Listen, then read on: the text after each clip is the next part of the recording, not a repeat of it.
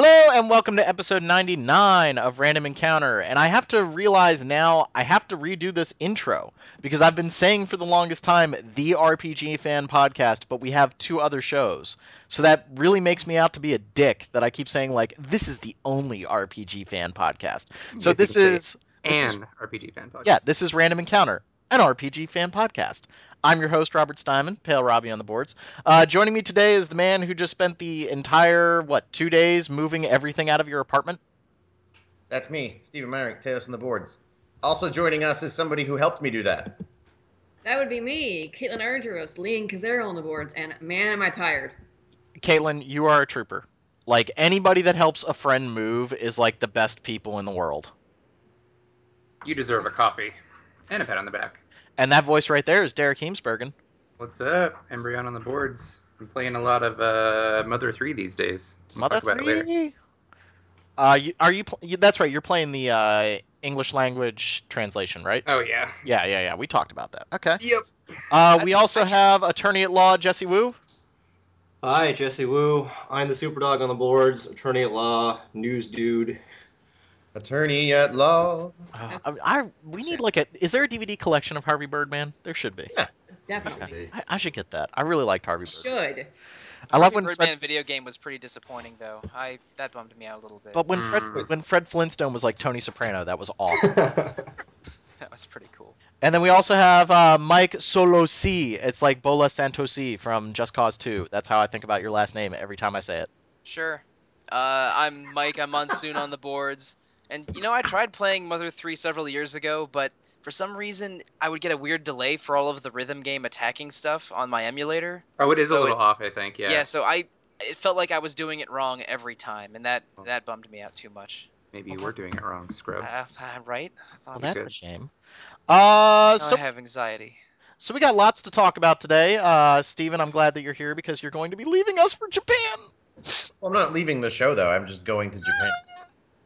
It's not like last time in 2010 when I went and I could only record from a smoky internet cafe with a bunch of Japanese guys whispering. So I have an actual apartment this time with internet. So It did give the show like a real jazzy vibe because it was like, hi, I'm Stephen Meyerink and I'm here to talk about video games. This is who he NPR. was? This here on The Quiet Storm. I'm your host, Derry Merbles, and joining me today is Robert Steinman. And we are going to be talking about video games, including some real awesome things that we've been playing. So I want to talk about Dragon Quest, because Square Enix doesn't want to talk about Dragon Quest in America, but I want to talk about Dragon Quest. Bastards. Even when the Dragon Quest creator tried to talk about Dragon Quest outside of Japan, he got shushed by the Square Enix bosses. That is actually what happened. So Dragon Quest XI has been announced, ladies and gentlemen, and Woo! I can't tell if Square Enix is brilliant or if they're a bunch of damn fools for how they're doing this. I think it's brilliance. I think it's something kind of explain it. amazing. Somebody explain it. Brilliant. It's a really transparent maneuver to get as many people playing Dragon Quest as possible, except for the part where they don't localize it outside of Japan. So Mike, go ahead and describe what exactly they're doing. Alright, well, there are two versions of Dragon Quest XI that we know of. There's the one for the PS4 and one for the 3DS. Outside of that, there was also some scuttlebutt about it maybe appearing on the NX, but that seemed to be just an offhand remark or some unsubstantiated rumors. But in general, the PS4 version is going to be big and beautiful. Unreal Engine 4 looks gorgeous. I can hardly believe what I'm looking at when I saw those GIFs and stuff from that Are event. you describing Robert Steinman or Dragon Quest XI? Wow, thank you, Derek. That was really nice of you. I've been having some body image issues as of late, and I really appreciate that. I have seen Robert in person, and he is a handsome man that made me question things. Okay. Oh, okay. All right. Right? The show's getting a little deep now. Let's keep Anyway, going. yeah. Keep going. So, right, the 3DS version is doing something that seems overwhelming and crazy, but is really, really freaking interesting. I think at the beginning of the game, you have a 3D visuals better looking Dragon Quest IX thing going on at the top screen. And on the bottom screen, you have a top-down NES or SNES Dragon Quest moving along, square tiles thing on the bottom screen. And I think how they explained it was you can switch between either that you have both going at once for the beginning, and then for most of the game you can switch between either view. Mm-hmm. And that's amazing. It almost seems like too much sensory overload if they had both going on simultaneously the whole time, but having that choice available is incredible to me. Now, I think it's telling, or maybe I'm reading too much into something when they say that they're going to make the PS4 version with the Unreal Engine. I was really expecting them to use the Final Fantasy 15 engine. Isn't Kingdom Hearts 3, is that being Unreal, or is that their own proprietary engine? Steven, what is it? I think it's Unreal, isn't it? Is it? I think so. Oh, did he step out? Okay. Yes. Steven sounded really like Caitlin and Derek for a second. That's me not paying attention to the Skype chat and playing Diablo. But do we think that that's telling that maybe they don't have the confidence in the Final Fantasy 15 engine, or do you think they just want to get this thing out quickly by using Unreal tech? I wonder if they just want to have something out there first before they start using it in other games. Like they want to have 15 released and to have that be like, this is what this can do before we start pouring it out to all of our games. Well, they've said that they only plan on using the Luminous engine for Final Fantasy 15, and that's it. Which I think that's a real shame. The FF7 remake isn't going to be on the Luminous engine either. Right. And I don't know if that's because they want to give it its own visual identity, or if it's just not cost efficient for them to use that and reprogram it like to suit other gameplay mechanisms, or what it is. But I think I wouldn't say that them using Unreal 4 is like indicative of them being cheap or anything like that. I think it's just what works best with what they're trying to create. Yeah, I think it's also an unfair assumption to say they're being cheap or going an easier route by doing that. I would assume that they thought they could make the best game they could with the Unreal Engine. Maybe it's the difficulty of the FF15 engine. Maybe it's a cost measure. It's a lot of speculation saying why they would make that choice. Mm-hmm. Okay, I mean, I'm not trying to read too much into it. I just found it to be a little surprising. Like, they had spent so much time on this engine. There's all the talk about the Fox engine for Metal Gear Solid 5. Like, they put all this time into engines, and then they just say, screw it, we're just going to use Unreal, or, some people who are in less of a position using id Tech. Yikes. I guess maybe that's just helping them get the game out faster, which is awesome, because I would imagine that Dragon Quest XI, seeing as how next year is the 30th anniversary of Dragon Quest, I believe, they're most likely going to try to get that game out next year in Japan. Now, the question is, are we going to get it in the States? We better. Yes, I think we will. I don't know what their problem is with not localizing Dragon Quest right now. Like, Except I think for the the demand is Musou clear. game. Yeah, I mean, I feel like they may be testing the waters with that a bit. And didn't they also release a statement of some kind that was like, if you want to see more Dragon Quest, you better buy Dragon Quest Warriors? And it's like, but they're not even the same thing. Yeah, I'm not interested in that game It's like at saying all. you better buy Metroid Prime Pinball if you want Metroid Prime 3. Well, Metroid Prime Pinball is amazing. So Yeah, I mean, Metroid Prime Pinball was awesome. Isn't there already a sort of Metroid Prime unrelated. 3?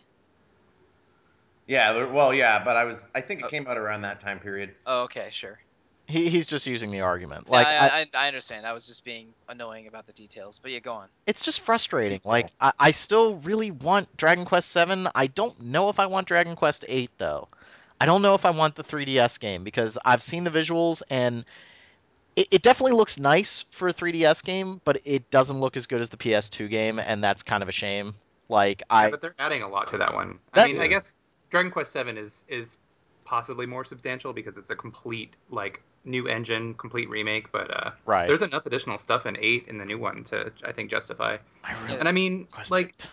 Xenoblade doesn't look as good as it could on 3DS. Like, it does kind of bug me when I look at it, especially the biggest thing with Xenoblade is that the interface is really blurry for some reason. Mhm. But with Dragon Quest, yeah, like I'm okay with Dragon Quest 8 looking a little bit downgraded visually as long as everything still looks sharp, like menu wise. But I mean, I get what you're saying, that you don't want to tarnish the memory of Dragon Quest 8 because that's a beautiful damn game. That is a really good game. I'd say it's probably one of the most beautiful PlayStation 2 games out there, and it is really held up nicely.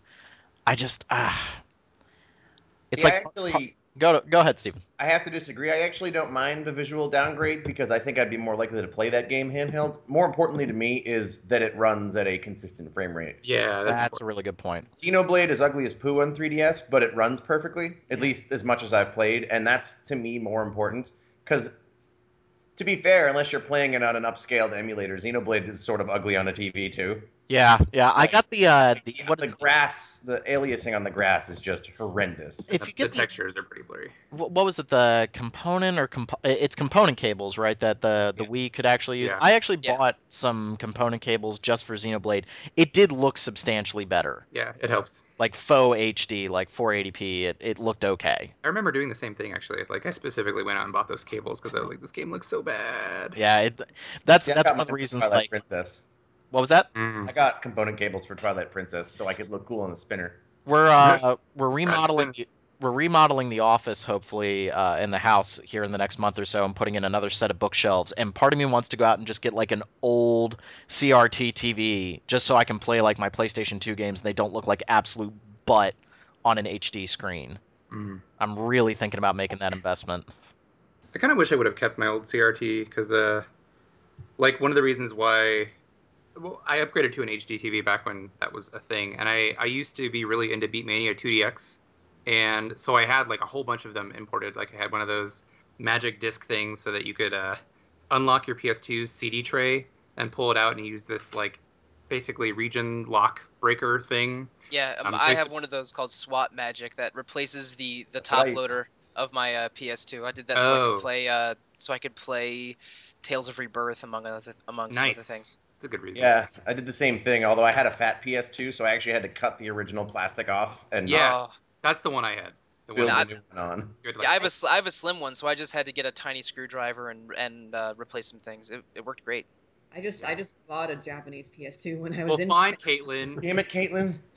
Some of Caitlin's us answer's the best broke. one, isn't it? It was convenient because I was already in Japan and I wanted to play a 12 because 12 came out while I was in Oh, That's a good. when were you in Japan, Caitlin? I didn't know that. my junior year of college, the 05-06 school year. She's been in Japan longer than me. Oh, well, I learned That's something okay. today. That'll soon change, but for now. Actually, speaking of Final Fantasy 12, I want to take a tangent on this tangent. So yesterday, I was in a different part of town than I normally was, and Oh, I saw you swung- on this on Twitter. right? Yeah. So I swung by a GameStop. It was actually a GameStop that I used to work at like 8 years ago. I'm just on the other side of Tucson at this point. So I went in there for some reason, and I was browsing around just killing time, and they had an entire shelf full of the Final Fantasy 12 collector's guide, and they were all marked down to 97 cents a piece, and they were all sealed. And it was the So- special edition, right? The one that Yeah. has the yeah. And so they have collectible covers, and there are like 6 variants, one for each of the characters, and you don't know which one you're going to get until you break the plastic and open the damn thing. So I definitely bought all of them because I'm a totally reasonable person, right?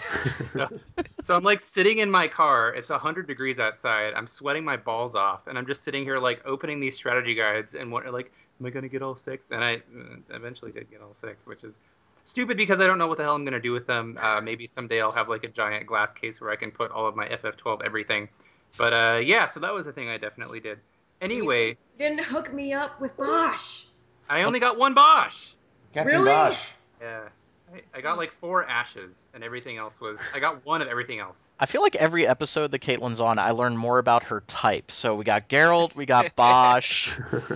Like, I'm learning more about Caitlin every day. Anyway, You to know, go back a I tangent. love Garrus, so add him to the mix. There you go. And you love Agrius, so Oh, well, she's amazing. what does that mean? That's because Agrius is awesome, and She is everybody awesome. should love Agrius. Means I swing both ways. I don't know. Lightning stab all day. Go, girl. To go back one tangent before we get too lost, the Okay. PS2 thing. We were talking about CRT TV. So I had one of those for playing Beatmania, and when I got an HD TV, there's enough of an input lag / like display lag on the HD TV that you can't accurately play Beatmania because Mhm. it just doesn't register correctly. And I really miss like I noticed that especially with any old games, like anything pre-Wii, it just looks better on a CRT generally. Like I like scan lines too. I think they look cool. Scanlines do look cool. I'm okay So with that. I miss the one-to-one input of older TVs, and HD TV still hasn't quite gotten that in there. But Yeah, it's the same reason people play Melee on CRTVs in the Yeah. tournament. Yeah, I should just go out and get. I gotta imagine I could get like a 20-inch CRT for like $100 or something, but finding them might actually be tough because nobody carries them anymore. I Right. have a giant fat 36-inch CRT that I still have my PS2 attached to, and Those things are so heavy. I was I yeah, know. God, I mean I live in a townhouse, and taking that from the basement to the top floor in my bedroom was an ordeal. That's but how people end up dead. You read Yeah. about that on the news. You just dropped that, yeah. I mean I paid for college by working at a moving company, so I know how to carry things upstairs. But I should have been there for when Steven was moving. Oh my god. But yeah, Yeah, I mean I yeah. was just playing Digital Devil Saga the other day, and it looks great. Shocker. I'm so proud of you. I'm actually playing it a second time. That game's encounter rate is so bad. Yeah, But it is. That Well, I mean it's that a new game plus, so I can cover people's immunities and stuff. It's Oh, not okay. as bad.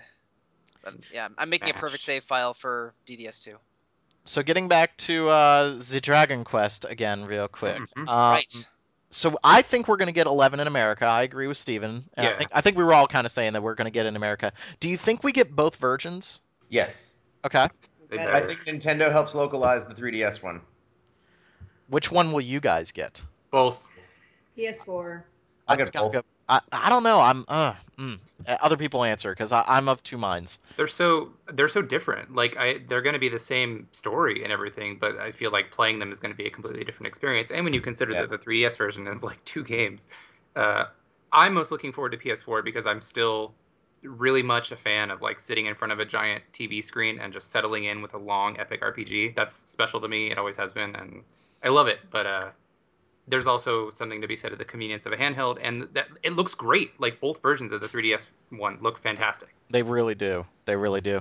Do we think they're going to have the same battle system? There were kind of some They have a rumor- different battle system. They've already Yeah. said that. So what's that going to be about? Do you guys have a thought on that? Like, is one going to be The- turn-based? Is one going to be action? Like, The console one has like Final Fantasy 12 style, like you roam around and see monsters, and then it goes into a turn-based system. okay. But you don't like have like a screen shatter effect. If I Oh yeah, so there's no cutaway. It's like Chrono Trigger, where the monsters exist in the environment that you're walking around in. It looks okay. so good, and the main character looks like Trunks, so my I- wife is like totally into it. he is the first character I've seen drawn by Akira Toriyama that doesn't make me want to vomit all over the place. Why do you hate Joy? I hate you so much. No. This is why. This is exactly why I didn't want to have you back on the podcast. I have been having so much fun Whoa. watching No, no, no, Dragon no. Ball Z Kai, and So- you are just a hater. So Toriyama is a good artist, but my problem with his art is my same problem with everything in Street Fighter. Everybody looks like they have muscles on top of their muscles. Like, hey, those are nice cheeks. Yeah, they're made of biceps. Like every character in Dragon Ball, including the women, looks like a hulky man. That's not true. Bulma doesn't look hulky. Come on now. She has sort of boxy shoulders, but I think Steven's being a little unfair. No, I don't think I'm being unfair. I don't like the style. I'm not a huge fan of the art style either. What about Chrono Trigger though? I don't even like Chrono Triggers. Like What? the sprites look amazing in Chrono Trigger. I And really- I love the game, and then I bought the game and saw the box art, and I was like, oh my god, everybody looks terrible. I am really sorry to the listeners for just kamehamehaing your ears right now. I'm sorry about In that. fact, I'm gonna throw that gauntlet down. All the character artwork looks way better in Chrono Cross, except for maybe. I love Chrono Cross, dude. You know I'm like the Chrono Cross defender, but some of those character designs look terrible. Yes, some of them are bad, but let's also be fair. Toriyama has designed a lot of characters. Yeah, there's some really bad Dragon Ball characters. Well, too. okay, Mr. Popo is probably the most racist thing I've ever seen. Well, haven't you You seen should like? probably not read some of the old the Spirit comics from the 30s. Well, Rob, you said you're watching the new Dragon Ball Z, right? Kai or whatever. Isn't there a new group of villains? Because I saw this picture that was like, so the new group of villains in Dragon Ball Z Kai is basically the Backyardigans, and they're like, I think you're talking 6 about Dragon people. Ball Super, because Oh, I haven't Super, been watching okay. Super. Kai is just a retelling of Dragon Ball Z with all the my bad. filler. All the filler has been removed, so it is just like they actually kill Frieza in like 50 episodes instead of 200. wow. It is something I can actually recommend Kai. I said it on the last show. Like I can recommend Kai to everyone. It because- sounds like they're doing what they're doing with Evangelion, where they're like, all right, we're gonna retell this and cut out stupidness. Well, the problem is that the Evangelion has gotten even more pretentious, which I didn't think was possible. It's approaching some level of quantum singularity at this point, but I still love it. Click But on this picture I put in Skype chat. Tell me those are not the Backyardigans. They got the penguin. They got the weird curly antenna thing. Oh my God, it's identical. That is amazing. That's pretty good. That's pretty good. And Fake that though. weird cat guy is. I think Dragon Ball Super is an adaptation of, or starting out as an adaptation of the last two Dragon Ball Z movies, because that weird like Egyptian cat-looking dude is the enemy from the Yeah, Dragon Battle Ball of the movie from Gods. last year. Oh, is this not real though? Is this fake? No, Yeah, no, that's it's- real. All right. that's Toriyama artwork. I've been reading the manga and I recognize those not backyardigans. What are the Backyardigans? I have no idea what you guys are talking about. Oh, I guess this might actually be fake. Now that I'm looking into it. By looking into it, I mean like reading the first damn comment.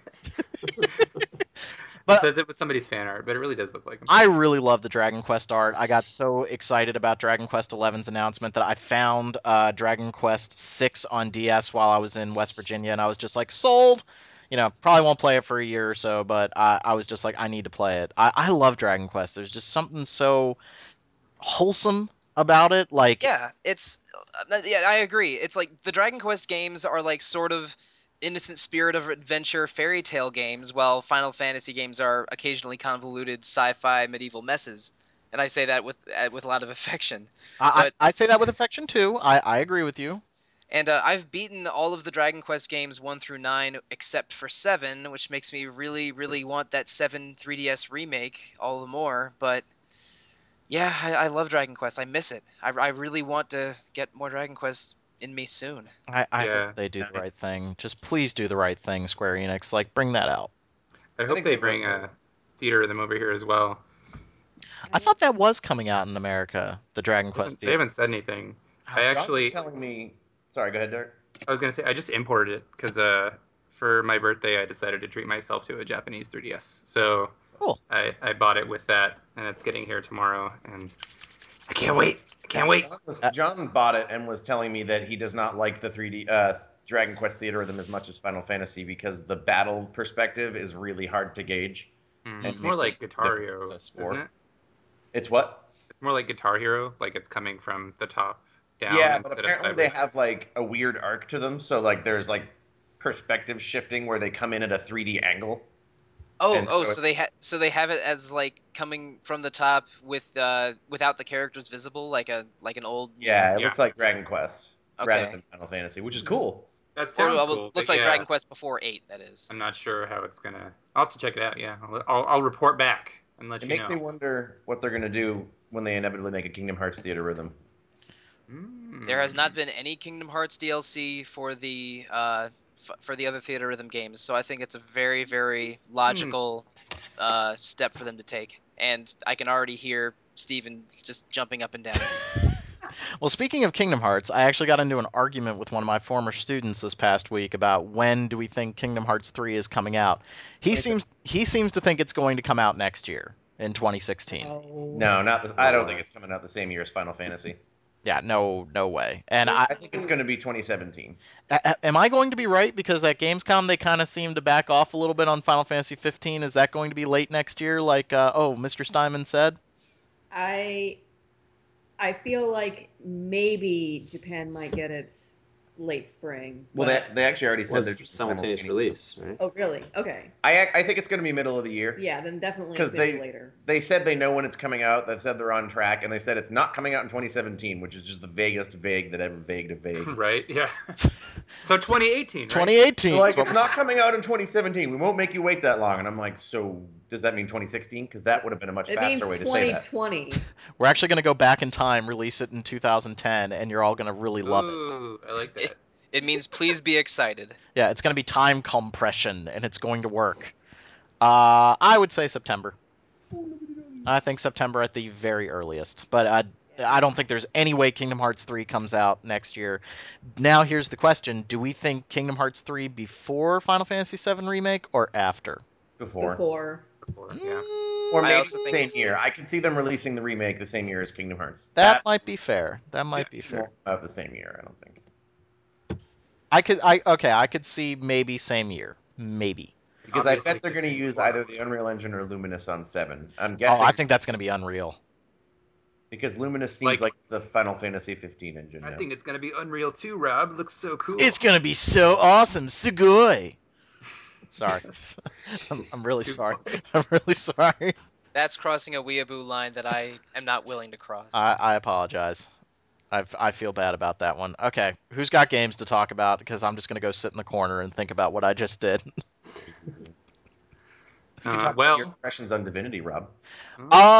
Yeah, Steven and I got to play a little bit of Divinity together, Divinity Original Sin, in anticipation of the Enhanced Edition, and also the announcement of Divinity Original Sin 2, and that they're going to do a Kickstarter. We didn't get to play nearly enough, Steven, because I was really enjoying myself, but here you are. My goal going was to Japan. just to string you along and It's coming back. and make you want to play more. We can play more once I go to South Carolina. Okay.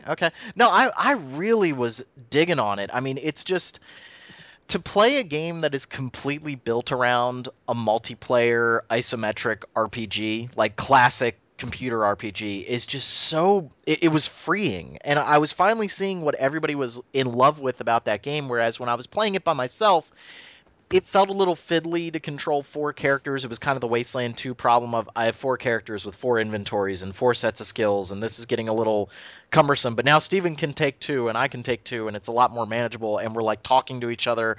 I randomly killed the first 2 NPCs that we randomly came across. No. I mean, you tell them the whole story about that. So we're like, they're 2 drunk dudes, and if you walk up to them, you start a dialogue where they're total jerks, and you can either convince them that you are the people who were supposed to be there, or you can murder them. Rob decided to bypass all of that and just fired an arrow and murdered one of them. I wanted to see how strong my my archery skill was, and it turned out it was very strong. He popped like a pimple. I was okay with that. Pops like a pimple. Gross. Well, that's how I used to describe District 9 to people. Is I'm like, yeah, the enemies and bad guys pop like pimples. I think that is incredibly accurate. Oh, like in Cloverfield? We The first never- death in Cloverfield? Yeah. Oh, that's awesome. But yeah, no, we can definitely play more. Like I said, Divinity is one of those games that like is a great game by itself, but co-op is sort of a magic ingredient, I feel, in a lot of cases. Yeah. And there are so few like really in-depth story RPGs with systems that complicated that also not only support but sort of emphasize co-op, that it's sort of in a class of its own, if you ask me. Yeah, I would 100% agree with you. Like, I went from being like, oh, do I want to play Pillars of Eternity or do I want to play Divinity? And now it's just like, Divinity. Just because I can play it with you. Like, I'm really excited to try Pillars at some point, but I went from like, what was that? I would wait to play Pillars till the expansion at this point, because the expansion has a bunch of features Yeah. that go back to the main game that make the main game better. So, not that it needed them, but better Yeah. results. I've finished Act 1 of Pillars, but I'm going to wait for the expansion before I continue, because, I mean, it fell by the wayside with Retro Encounter and other stuff taking up a lot of my time. Now, Steven, since you were big into Divinity Original Sin, I'm going to ask you, what are you looking for with Divinity 2? Like, what do you want them to... Are you just looking for a sequel that's just bigger, badder, more badass, or are you looking for, like, specific differences? So the way they described it on their like pitch before they started their Kickstarter was that they want this to be their Baldur's Gate 2, which is to say Baldur's Gate 1 was a great game, but Baldur's Gate 2 is probably the best game that old BioWare ever made. And I know that's a bold claim, but it's probably the most well-rounded. It was basically just a bigger Baldur's Gate 1. With Divinity 2, they have so many interesting systems in place that bigger would actually add a lot, because, you add another type of element, or you add another, like, more ways for spells to interact. What I would love to see is basically a more focused main story, just basically a better journal. All the stuff it sounds like they're doing in the Enhanced Edition. Mm-hmm. Yeah, the journal's a little cumbersome. It was hard to figure out what quests I needed to do. I think their inventory system isn't terrible. It's not nearly as bad as Wasteland 2, in my opinion, but it's still a little cumbersome. Yeah, like the inventory I think is okay, and like stats and stuff, but what really needs an overhaul, and they're aware of it because people said, and it's in the Enhanced Edition, is it needs a better map, because the map is fine, but it's very like zoomed up and you can't move it around. And you didn't even see later in the game you have like 50 quests, so you just have 50 just tabs that you click and a ton of text pops down. There's no way to just see what do I have to be doing with this quest. What about quests? What about quests? What about quest? I just want the potion. What if I didn't want the potion? And there are lots of other little things that they could do. Like, the crafting system in Divinity is awesome, but it's a little bit obtuse because it's so in depth, but it doesn't track what you've made. So like, I'll be playing and I was the crafter in the main game I played. And so like I'm crafting stuff and then like 50 hours in I'm like, "Oh my god, I can make like 5 million things. I don't remember how to make them." So some sort of like crafting log where it's like, "Here, you've made this. This is the recipe." You just to have it there would be really cool. So I mean, that's a long-winded way of saying basically more.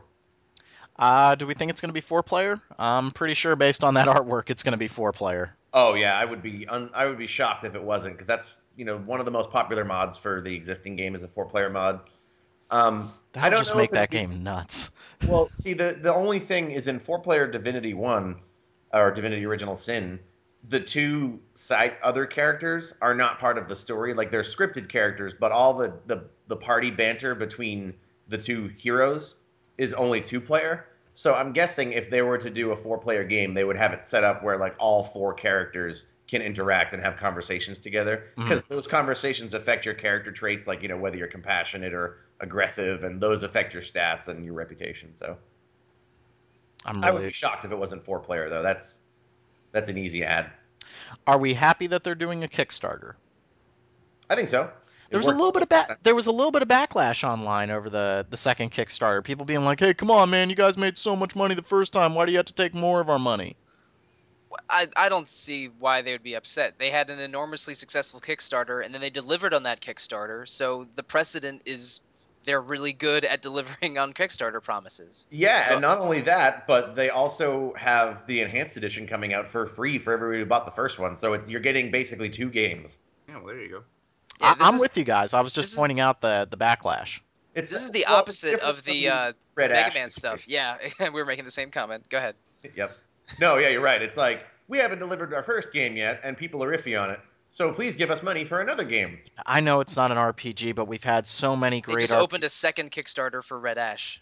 A second one. Like What? The first now? one failed. Yeah, Wait, the first one failed. They're doing another one now. Did they serious? Oh my god. Wait a minute. No, Yeah. the first one made it because they had a backer. No, what happened? That Oh, person God. funded them, but did not fund them via Kickstarter. So they came on Kickstarter and were like, "Yeah, all the money you've now donated is now going towards extra content because the game is guaranteed," which is great, I guess, if you backed it, but a little dishonest and not a cool precedent. Jesse, you're saying they just started a second Kickstarter?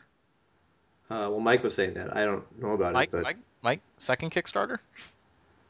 Yeah. I thought I did. We're. Huh. Okay. I guess I can't. I guess I can't see it. I guess maybe I was imagining that. But they've been extra shady about their I see- Kickstarters. I see an article right now that just says like Red Ash the Animation launches a new fundraiser for expanded Okay. production as of That must yesterday. be what it was. All right. Yeah. I saw they had done another one. I feel like they are capitalizing on nostalgia, and I think they have legitimately good designs. Like they want to make this world in this game, but I also think they're trying way too hard to capitalize and monetize. Yeah. Like, did we talk about this in the last episode I was on? I Oh, feel we like- talked a little bit about it, but go ahead, elaborate, because I feel like more news has come out that just makes this even more disgusting. I just feel like, and you can't point it at concept, you can't point it at Inti Creates. It's just like it feels like people's nostalgia is being used to wring out some cash. Like, and then the sure. backer they got, like the person funding or the company funding the game, is this Chinese company whose front page is a bunch of stolen artwork from other games. Talking about Yeah. how terrible those games are. Like, there's Master Chief, and it's like he is crap, and like What? I'm like, wow, this gives me faith in the product they're going to. Oh, got it. I never even looked into them. All I knew was that they were a Chinese company and they credited them for whatever they had published before, and it was like nothing of note. Because the Kickstarter was like, we're working with celebrated publisher Fuse, and I was like, who? Who? I was like, the Insomniac game? Like, what are you guys talking about right now? Like, I oh think god. they're fairly prominent in China. I could be wrong, but I know they're pretty moneyed. Okay. I don't know, But man. I mean, I guess they're not making the game; they're just funding it. But if they're funding it, like it just goes back to the whole point of why did you even have a Kickstarter if you have a Yeah, person funding it, exactly. because they're going to get final say. Now, obviously, we're not talking about RPGs here, but we've had so many RPGs get funded through Kickstarter that I think it's important to talk about this. Is this the type of thing that could end up like ruining people's impressions of Kickstarter and like have a serious level of Yes. backlash? Absolutely. Yeah, I don't think that it's reached a tipping point yet, because I mean, look at the Kickstarters that just arose out of that Sony conference. I mean, Shenmue and Bloodstained right before Shenmue. So people still do have faith in Kickstarter, but eventually, if enough bad Kickstarter-related things happen at once, I wouldn't be surprised if the backlash was so great that Kickstarter funding for games just dropped like a rock. But we aren't there yet. Yeah, I don't know that we'll ever get there, just because there's bad projects everywhere, and there are so many successful Kickstarters that I feel like as long as, I think I actually, and I have no basis for this other than I got a feeling, but I feel like actually these failed ones and these ones that are super shady will actually cause the good ones to be even more on the up and up, and to really make sure that they're covering these things and like being honest and planning out what they're doing better. Yeah, Could be wrong. but I think I'd like to be I right. think games are kind of unique in that they're extra susceptible to like nostalgia, like you were saying. Mm. So that's easier to exploit. Yeah, the two that I just mentioned, Bloodstained and Shenmue, are going right for the nostalgia center of the brain. Yeah, I mean, Okay. it kind of breaks my heart a little bit. It really breaks my heart because, like, I love Keiji Inafune, I love Mega Man, but, like, this stuff is getting nasty. Like, it's getting disgusting. I'm not happy about it.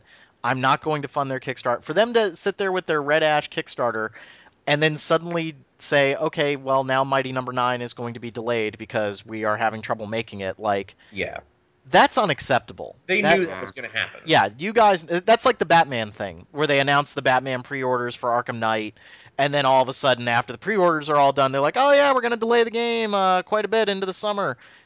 Please understand, like, you guys knew. And I know they claim, like they swear up and down that they had no plans to get funding for Red Ash, like from an external publisher. They were like, yeah, this happened. These interactions happened. Yeah. In the middle of the Kickstarter. Business interactions don't happen in 2 weeks in which you're like, yes, I will fund your entire expensive $1 million video game.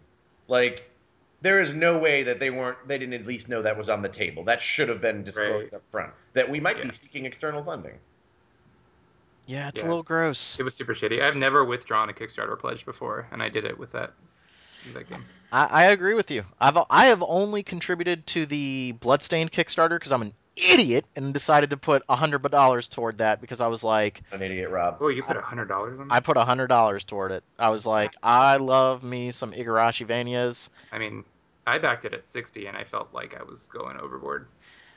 So I really hope Iga comes through. I don't want him to turn into this, I don't want to just blame Inafune, but I really hope that Iga comes through and he's just like, okay, here we go. Like, Well, also too, Iga has directed more. Like, we always forget that Inafune has directed some games, but like even like the supposed creator of Mega Man thing, he's not the only creator of Mega exactly, Man. Like, exactly. and I from what I did, I was doing some reading, and he's apparently he brushed up against Capcom the wrong way. It's entirely possible that he's just not good. Not that he's the main manager of the project, but maybe he's better as a creator than a manager. Well, and there's also an element of, I think I have to go every podcast bringing up the Evil Within, but here we go again. Shinji Mikami got so much credit for Resident Evil, and Resident Evil 4 in particular, and the original and the remake, and then he makes the Evil Within, which was a game that has some good moments, but it's kind of a mess in some areas. I think people forget that it's not just one creator making these games. It's like, oh, great, Ken Levine is making another game. But if he doesn't have the people behind him, the programmers, the people with vision, the auteur thing only goes so far. You need people to back it up. Yeah, I really don't enjoy auteur theory related to video games because there's so many moving parts in a video game that, especially with the larger the budget of the game, the more people are involved with every line of code with it. I don't like when a game has a hundreds of millions of dollar budget and is just a huge AAA game. The effect of one person is not nearly as great, and the creative lead of a video game will almost never have the same level of efficacy or auteurism than the director or even the screenwriter of a film. So I don't think auteur theory holds up as well for video games once you get to a certain level of team size. That's an interesting discussion. I'm not sure I 100% agree, but I partially agree. Well, keep going. Well, so I would argue that you could make the exact same comment about a film because you have all the people involved with the construction of a scene. You have your people building the set. You have your actors. You have, they're all being directed by the director, but you could argue that's the same thing somebody like Miyamoto does when he's like, you should make Mario's jump feel like this, or you should make these guys pop in a different way. Like, I Well, now I want to agree because programming is not a similar art to putting together a scene or composing a shot. But I don't know. I sort of feel like you have equally as many hands. But then the reason I sort of want to agree is then you could say auteur theory just doesn't apply to film either because. Well, let me try to jump in there a little bit. I think that I agree with what you're trying to say, Stephen, but at the end of the day, after everything's been filmed for, like, let's take a big budget sci-fi epic. Let's take, Mad Max or Interstellar, something along those lines. Eventually, it all boils down to the director and the editor, and they are now going to assemble the film in such a way to tell a story and tell a narrative. If you look at the original cut for Star Wars, the original 1977 movie, that movie's a mess. Like, the original cut of that movie is just a train wreck. And then the editor got in there and actually created something, one of the greatest epics of our time. Mad Max, Tom Hardy was saying how frustrated he was making Mad Max Fury Road because he couldn't see what the director was going for. And he actually, at like the most recent Comic-Con, he turned to the director and said, "I'm really sorry I was such a jerk on the set because I didn't realize what you were going for. Then you guys went behind the scenes, worked on the movie for almost a year and a half in the editing room, and we got something that is just absolutely bananas." So I think there is an element of like a little bit of that auteur theory that's a little different from video games versus movies, because the director can get in there and either build something incredible or they can almost destroy it themselves just by the way that they edit the entire film together. Whereas with a video game, you have all these moving parts that everything comes together, but they're all different pieces coming together, if that makes sense.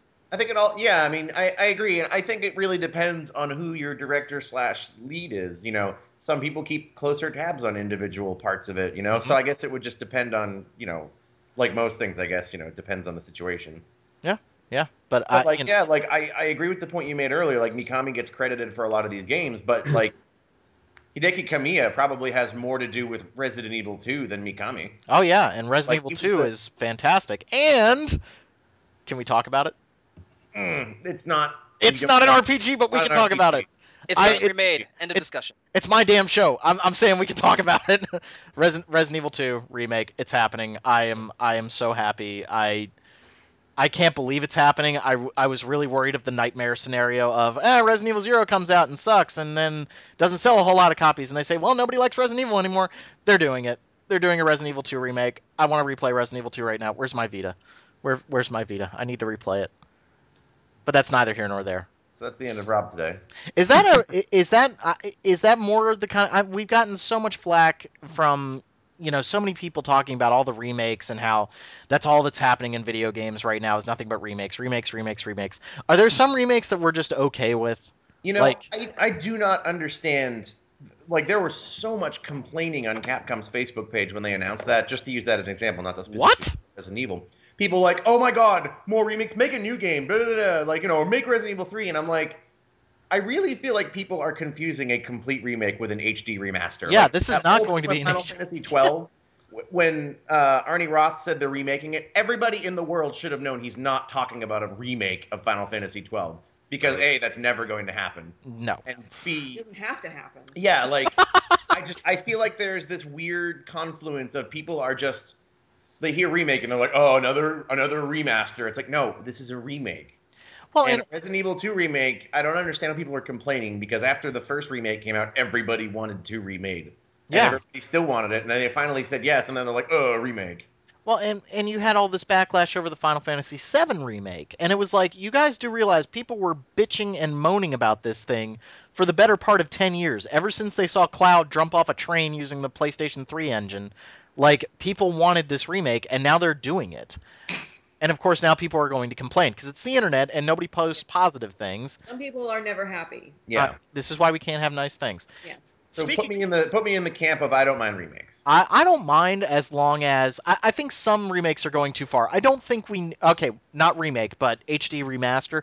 I don't think we needed Prototype 1 and 2 HD remastered, playing worse performance-wise than the original games. Right, That's a little bizarre. That is Right. Well, execution matters a lot too, right? Yeah. Yeah, like Silent Hill Collection was atrocious. Way to ruin that franchise. Although now they're making pachinko machines for Silent Hill. Vaughn, I'm gonna get upset. Can't talk about Konami right now. Well, speaking of Final Fantasy Can't talk VII about remakes and legality, Jesse, do you want to talk about the Final Fantasy VII side-scrolling beat 'em up? Yeah, it's like this weird thing that I forget what the actual company was, some indie company that's making a side-scrolling beat 'em up for the Wii U, but they just For released the Wii U. no, not this Final Fantasy VII one. They're making Oh, another okay. game, and so they have this. Out of nowhere, they're like, we're making a Final Fantasy VII reimagining as a side-scroller beat 'em up. And it actually looks. I mean, the art looks cool. Like it looks cool. I tried to download the demo, but it wasn't working for me. But Yeah, It's- the Chrome version, the internet version didn't work for me because they said it doesn't support Chrome, which, no. Yeah. What? Yeah, Yeah, like I mean, that's- Chrome is not a supported browser, and I was like, I'm not a supported player. Yeah. Exactly. yeah, so there's been like lots of problems so far. But the point is that in their press release, they're like, this is a 100% like non-profit fan made game, right? And it always bugs me as a lawyer, and it probably doesn't bug anyone else, but I'm just gonna sort of go off on this, and that people think that like you can make copies and just like they're just blatantly violating Square Enix's copyright and trademark, and people think that like, oh, I'm gonna do this and it's gonna be non-profit, therefore I can just do it, and that's not the case. That's not how that works. It's not how it works, right? Like, you're still ripping off their property, and they have an obligation to police their IP. Like, if they don't enforce it, they will lose the protection. So, like, they're going to come after you. It's not, especially when you announce it like that. I vaguely recall, like when Mohang Scrolls came out, and Bethesda had to pursue litigation, and like if nobody seemed that interested in the case, and they said if we don't pursue this, we will lose the right to pursue it in the future. So like Yeah. it's an interesting argument. And for that, they basically had to have a legal precedent started for what constitutes and what doesn't constitute a misuse of the Elder Scrolls name or something. So, I mean, I mean, Jesse obviously has it right. There's definitely going to be a cease and desist order or something on this FF7 beat 'em up soon, which is a shame because, like, Final Fight Fantasy 7 sounds kind of interesting. But Can you find turkey legs inside of barrels? This is important. Chocobo legs, Rob. Oh, That that's would be terrible. Why would you I eat know. chocobos? Yeah, Turkey tell that fried to half the chocobo. side quests in Final Fantasy XIV Heavensward. Oh, really? Right? Yeah. There's an Oh, entire yeah. arc where you're murdering chocobos, and I'm like, I'm not okay with this. Oh, Yeah. that's terrifying. Why would you It's do pretty that? delicious. There's I don't know. there's a quest in 14 where you help a guy rescue a chocobo hatchling, and then the hatchling is captured by a poacher, and he kills it and eats it. Oh, Well, he no. kills it. He kills it, and then the NPC that's assisting you is like, well, it's already dead, so I should honor its life by eating it. No, this is no. That makes sense to me. That's how I feel about family members too. What? So, I yeah, am not okay with any of this. eat him. Done. Anywho, Anyhow, so Run. Let's eat his haunches. you know, you fried those puppies up. That sounds like there's a lot of meat on them. oh, God, I am not okay with any of this. Hey guys, I gotta interject real quick. D23 is happening right now, and the Kingdom Hearts panel starts in about 50 minutes, and I'm really excited about that. Oh, you shouldn't be because they're not going to announce anything and they're not going to show Kingdom Hearts 3. They So. might Don't you show remember like what a they said world they or were going to announce something here? It's a Kingdom Hearts panel, so It's like, an announcement of an announcement. please look forward to it. I That joke actually never think they're gets gonna announce old. a new world. What? I think they're going to announce a new world. Yeah, that's what I think too. Now, now that I have my lawyer here, I'm going to ask Jesse a question. So enlighten us a little bit. Enlighten the layman. When it comes to things like Dragon Ball Z Abridged, why is that okay? Is that because it is parody? Is that why that's okay versus the Final Fantasy VII beat 'em up? I'm not familiar with Dragon Ball Z Abridged. So that's the fan made like kind of voiceover. We're gonna make fun of Dragon Ball Z and go through the entire story, but we're having fun and it's very referential humor, like kind of Family Guy-ish in places. Like Can't I just mind crush him? And they're actually using the original animation from Dragon Ball Z, but they've gotten the blessing from Funimation. They're totally okay with it. Some of the voice actors for Dragon Ball Z Abridged are actually in the latest Dragon Ball Z Resurrection of F movie. Like, is that just Funimation being completely different and okay with it, or is it because it's parody? Well, it's sort of both. So you can whoever owns the copyright can grant or license the ability to make a copy or a derivative work, right? But they're also in a better position because it's a parody. Okay. This is like why Saturday Night Live doesn't get sued and stuff like that. I think it also helps that DBZ Abridged is a show that's not being sold. And if they were selling it as a product or making money off of it in a more obvious way, then there would be more problems. But it's, being a YouTube show that presumably doesn't make a lot of money also helps their case. Mm-hmm. Yeah. Well, yes and no. I mean, making money would make it worse, but as we've already kind of gone over, you can be nonprofit and it's still violating copyright. Right. I'm learning. Isn't it because like they could argue that it affects awareness of the brand? Well, being able to make money off of the whatever it is only one of that we call it the bundle of rights that are in copyright, and that's only one of them. So it's not just about making money that is the deciding factor of whether or not it violates copyright. We need more lawyers on this show. This is all very interesting. I was about to say, I need to get into a profession so I can know about something and talk about it. You're going to be a localizer, dude. You know about Shut up. things. I know about things. You're going to know what about things are. When does my physics knowledge ever come into use around here? Like, seriously. Apparently it comes into you breaking every game you touch. Oh my god. We've Yeah, played I know. Unity for like an hour, and Rob broke it more times than in my 65-hour playthrough. I believe that so much. Glitch. Yeah, we tried to on load the that game level. right after the character creator, and it just crashed. The What second is mistake wrong was with all your you? fault. The second Like, mistake was all your fault. His game crashed and broke mine. Yeah, the second time wasn't a glitch. That was my fault. They patched in a thing where you can make your game private, and it defaults to off. So every time we were loading, Rob's like, I can't join your game. And I was getting really angry, and it's because of Spent like 40 minutes trying to figure this out. Oh, man. That's your new career. You need to go into QA. Oh, no, I couldn't do that. Like, my students have asked me, like, hey, wouldn't you want to work on games? I'm like, yeah, I'd be starting out in QA, and I'd want to kill myself. They're like, why would you have a problem with that? I would be going around Grand Theft Auto just testing walls to see if I could fall through them. you jump a million times into a wall. It would be terrifying. It would be terrible. Ay, How is that different than what you already do? that is true. That the glitch lich is strong with this one. Who else has games to talk about? Things and games and stuff. Well, I don't know if I mentioned this actually or not. I guess I did at the beginning of this podcast. But so I've been playing Mother 3 recently. I live in Tucson, Arizona, and a couple of weeks ago we had Camp Fangamer here. If you're familiar with Fangamer, they're like a video game merch company. They sell like T-shirts and memorabilia, posters, all that kind of stuff. But they started out primarily doing stuff for Earthbound. And weirdly enough, they're actually based out of Tucson, Arizona. And what the hell else is here other than like me and the University of Arizona? I don't know. Heat and John McCain. Heat and death. That's so John so McCain. Sorry. Topical humor. So it's like they actually are based here. They don't have like a store that you can go to, but they have their offices here. And so they held Camp Fangamer, which is the first ever Earthbound fan convention. And I went to it a few weeks ago. It was just held at a Hilton hotel here. It was surprisingly populated. I guess I didn't expect very many people to show, but there were like a good 500 people there.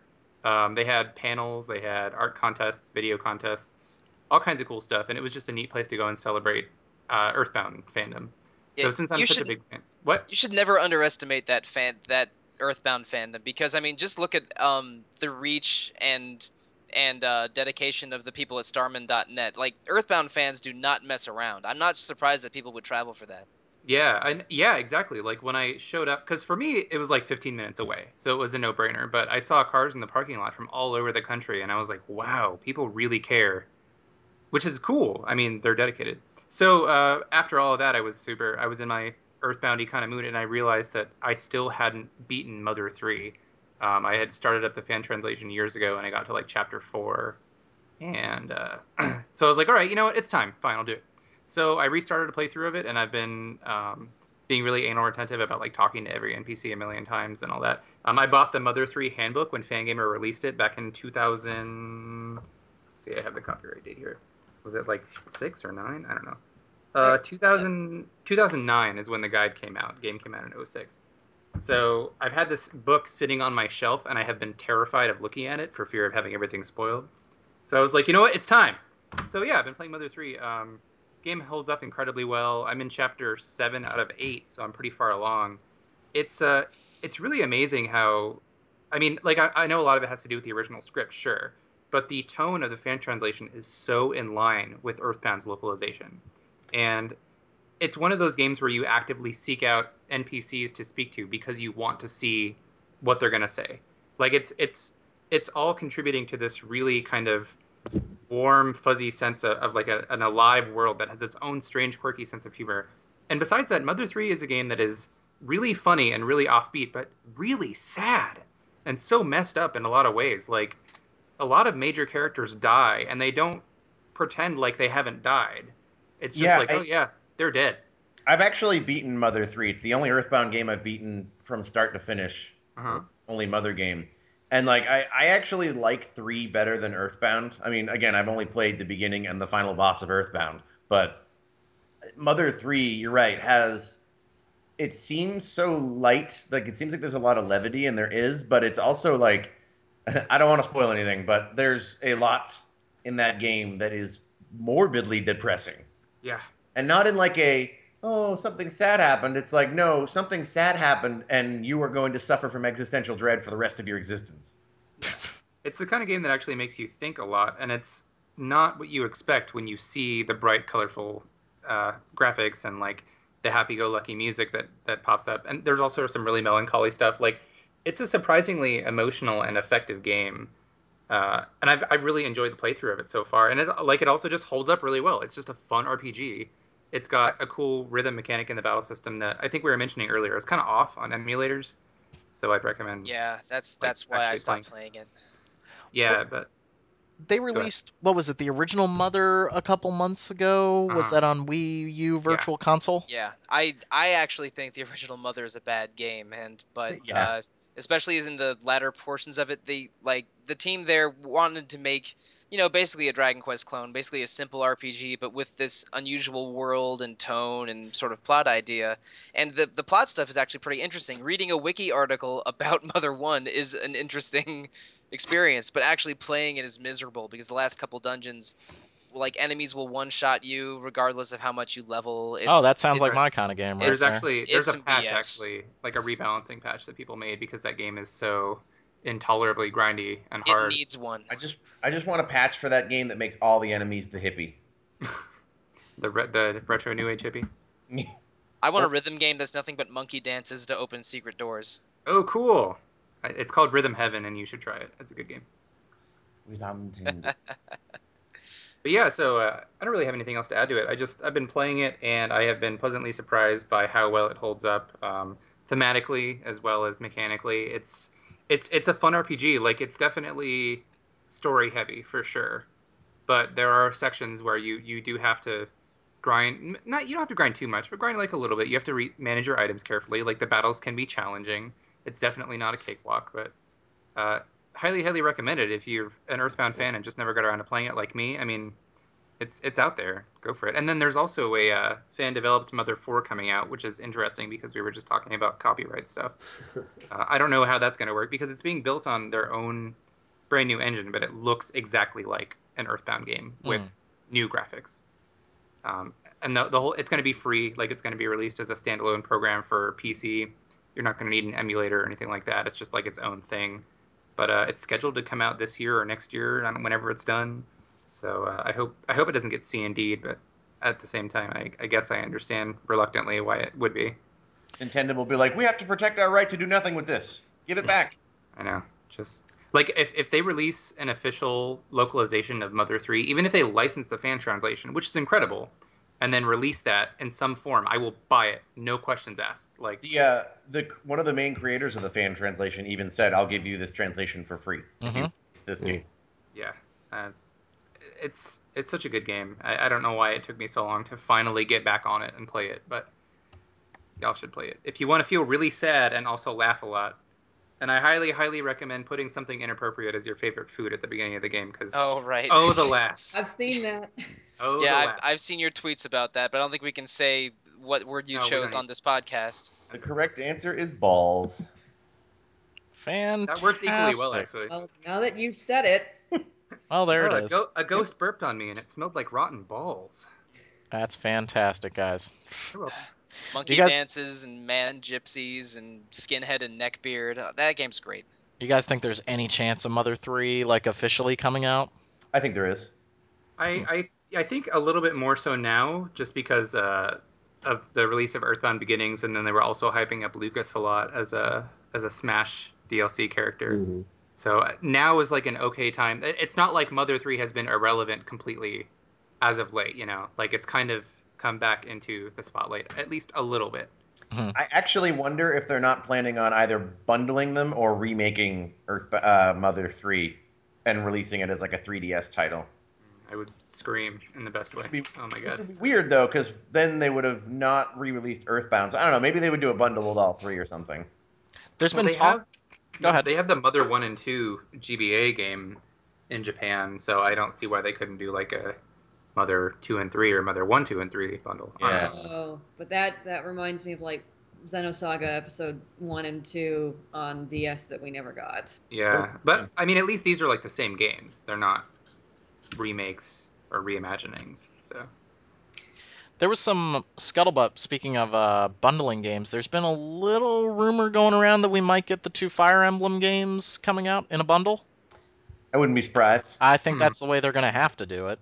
It's well, they bundle. already have separate listings for both of them on retailers and stuff. Right, but I think they're going to do a bundle. Like, I think both games are $40. I think they'll probably do a bundle for like maybe 60 or 70.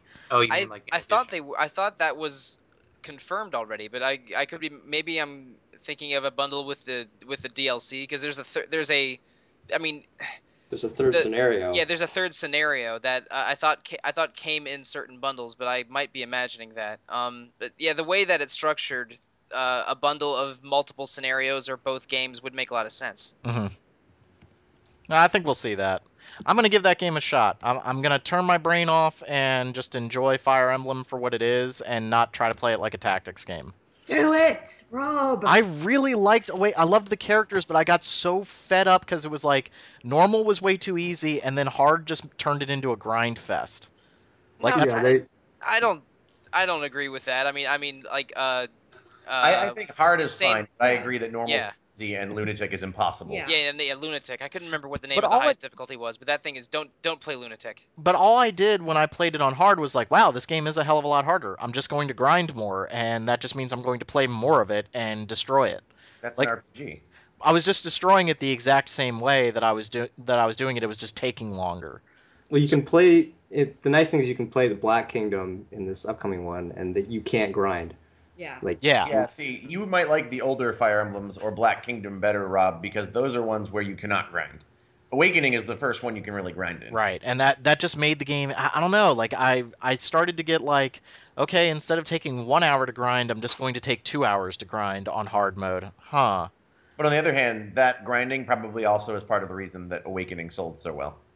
Probably. Because it made it more Yeah. accessible. Because you and- can end up screwed in those old Fire Emblem games. Like, wow, I'm not going to be able to beat this fight. That sounds fun. Yeah, I mean that's one of my Yeah, favorite but- things, honestly. Like the limited Yeah. experience, and experience being a resource that you have to manage. But Yeah, I agree. That's one of the things I like about it, too. I don't know. I loved all the characters. I loved making babies. I should Oh, and probably- Fire Emblem. Yeah, that's yeah, popular Fire past Emblem. on Yeah, the yeah, list. Fire Emblem.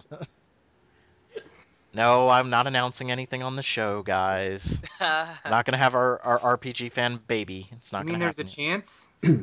I don't know. I'm not having this conversation right now. I'm not having this conversation right now. All right, who else has games to talk about? I've been playing the new King's Quest. Did I talk about that last time? No, you didn't. I want to hear about King's Quest. So I discovered on the internet recently that there is this group of people, for example, like at Rock, Paper, Shotgun and Yahtzee, Ben Croshaw, who apparently have decided that the old King's Quest games are terrible because they like LucasArts games. And for those of you not aware, LucasArts old adventure games were very story heavy. There were very few fail states in them. There was not a lot of dying and failing, which you could argue is, better design.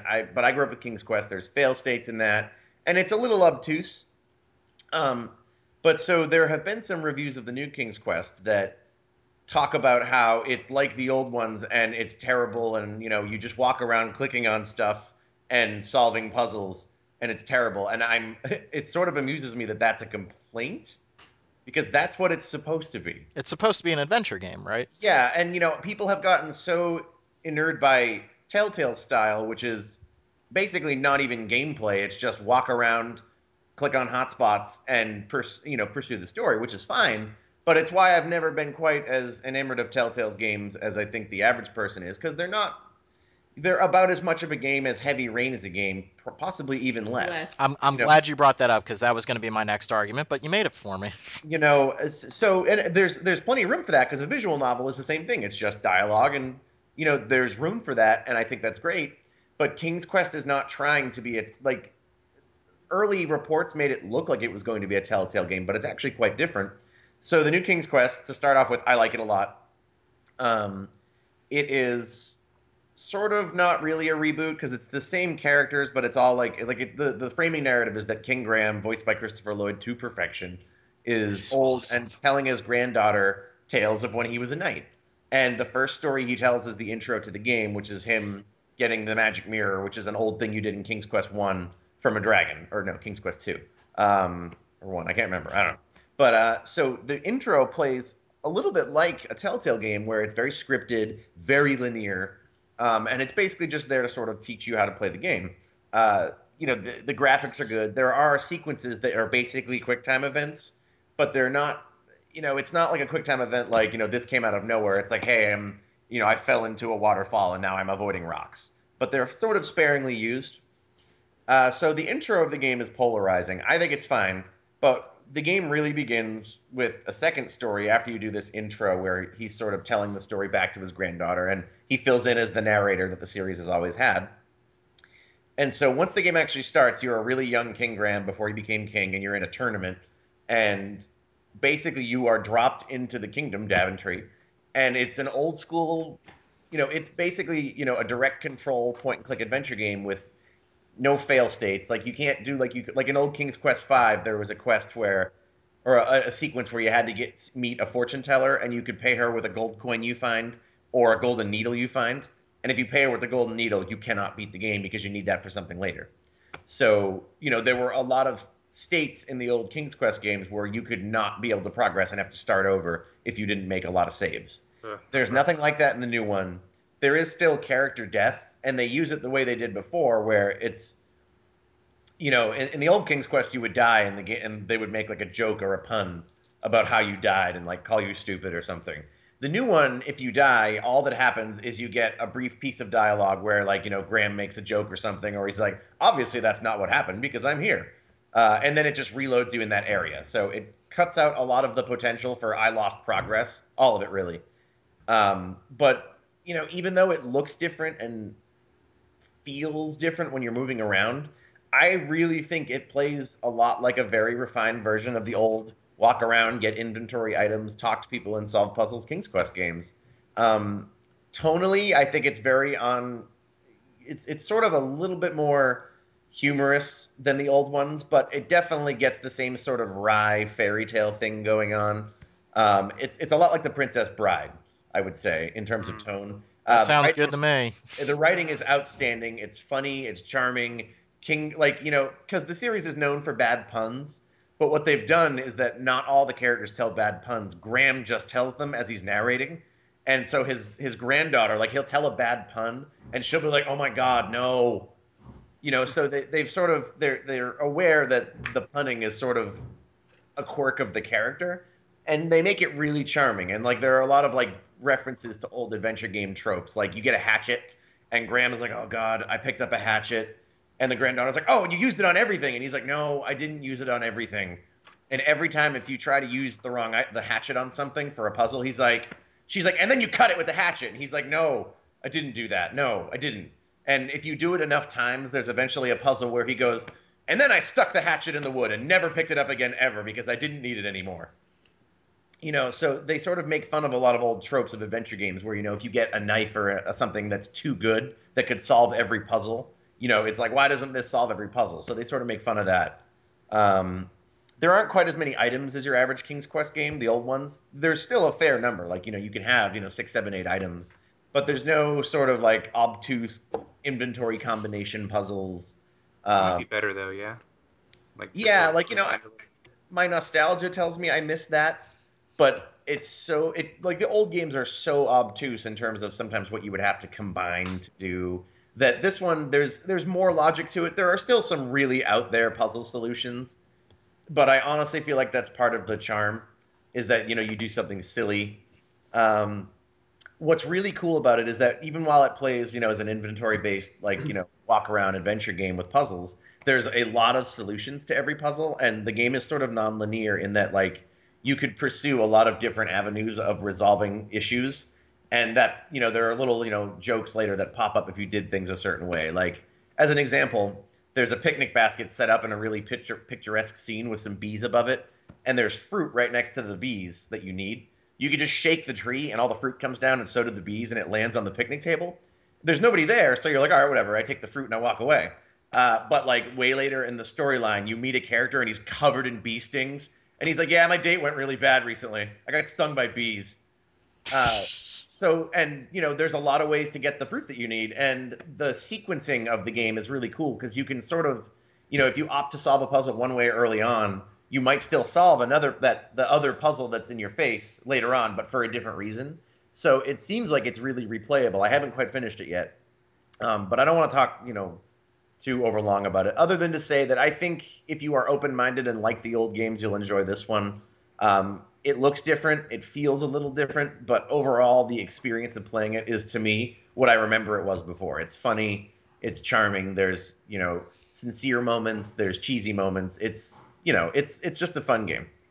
Well, I think the comment about, like, the modern stuff in it and kind of the lack of some of the more obtuse stuff, you said that there's still some of that in there. That's what really turned me off to Shadowgate. Was like, I wanted to really like Shadowgate, but that plays like such an old school game that it felt creaky.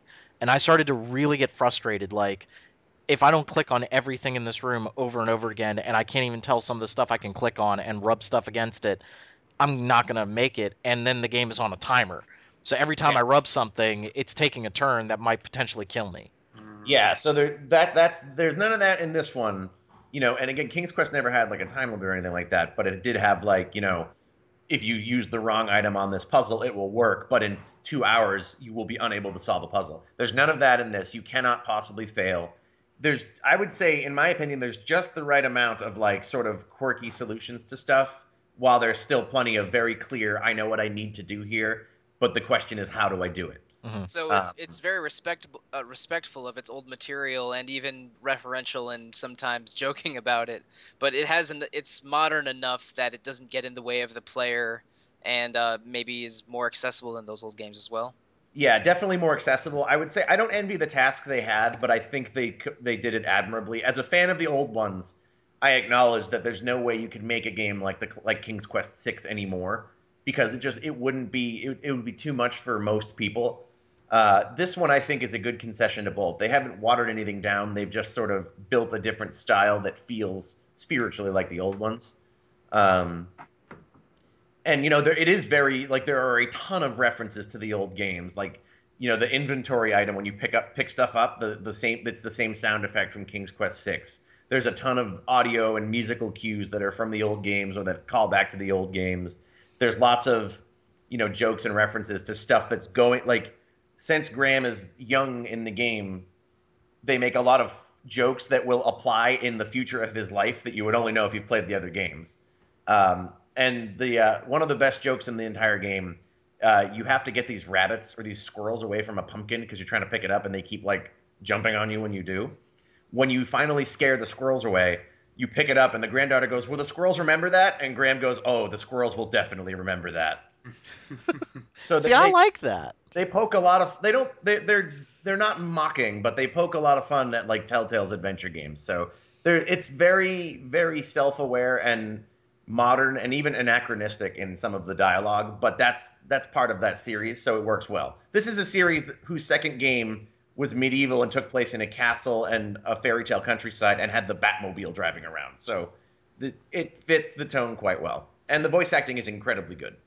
So Jesse, how would that work out in legal terms with the Batmobile driving around in a King's Quest game today? If it's parody, If you they know, have the it'd be. rights to it. What's that, Caitlin?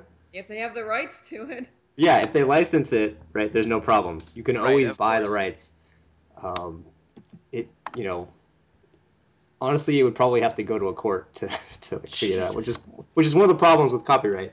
It's like you got to have a court kind of sort everything out for you.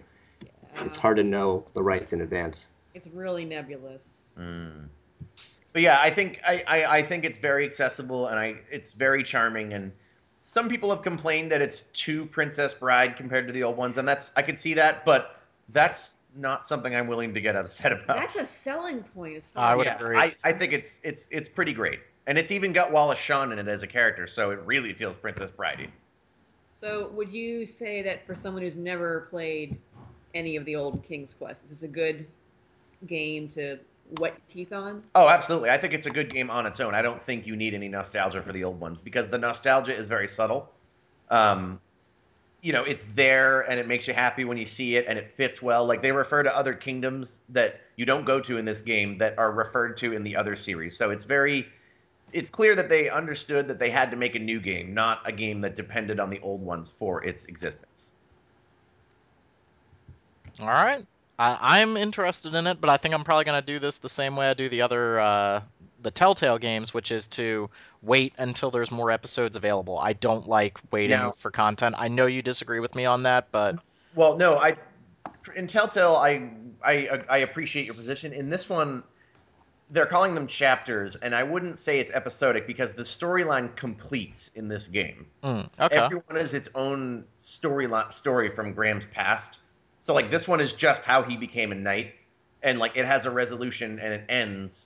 And it's also quite a bit longer than your average Telltale game. I mean, I have about 8 hours on it. I would say probably, you're going to get 7 or 8 hours out of this episode. Wow, So, and this is 1 out of 5 chapters, like a Yes. Telltale game?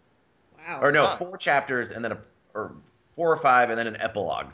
That's pretty So that's- respectable. That's Yeah. pretty meaty if the other ones are about the same length and in level of involvement than the first one, as the first one. Yeah, well, that's the thing is, it's hard for me to sort of get into a Telltale game sometimes because either I'm playing one chapter, which is very short and very I finished it in one sitting, and then it's months before I play another one, or it's I marathon the whole series, and it's just like you don't get too attached to any one location or any one set of objects or puzzles or scenarios because it's going to be gone so quickly.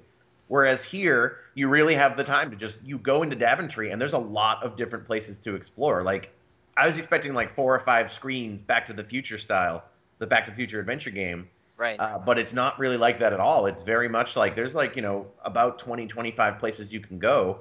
And more keep opening up. It's very big. So I would say it does not feel like an episodic game. But by extension, do we know when episode 2 is coming out? Because if it's every 6 months or every year, it would still feel like really separate chapters that Rob might not prefer to experience them like that far Mhm. apart. I think I think they said a month or two. Something Not too about bad. late summer or September or something. But yeah, since they're all discrete stories, it's better to think maybe they're all sort of like old King's Quest games where they're the same character in a different situation. But I don't know what it's gonna. It sort of depends on where they go with the next one. But it sounds like you like it. I definitely do. I think it's great.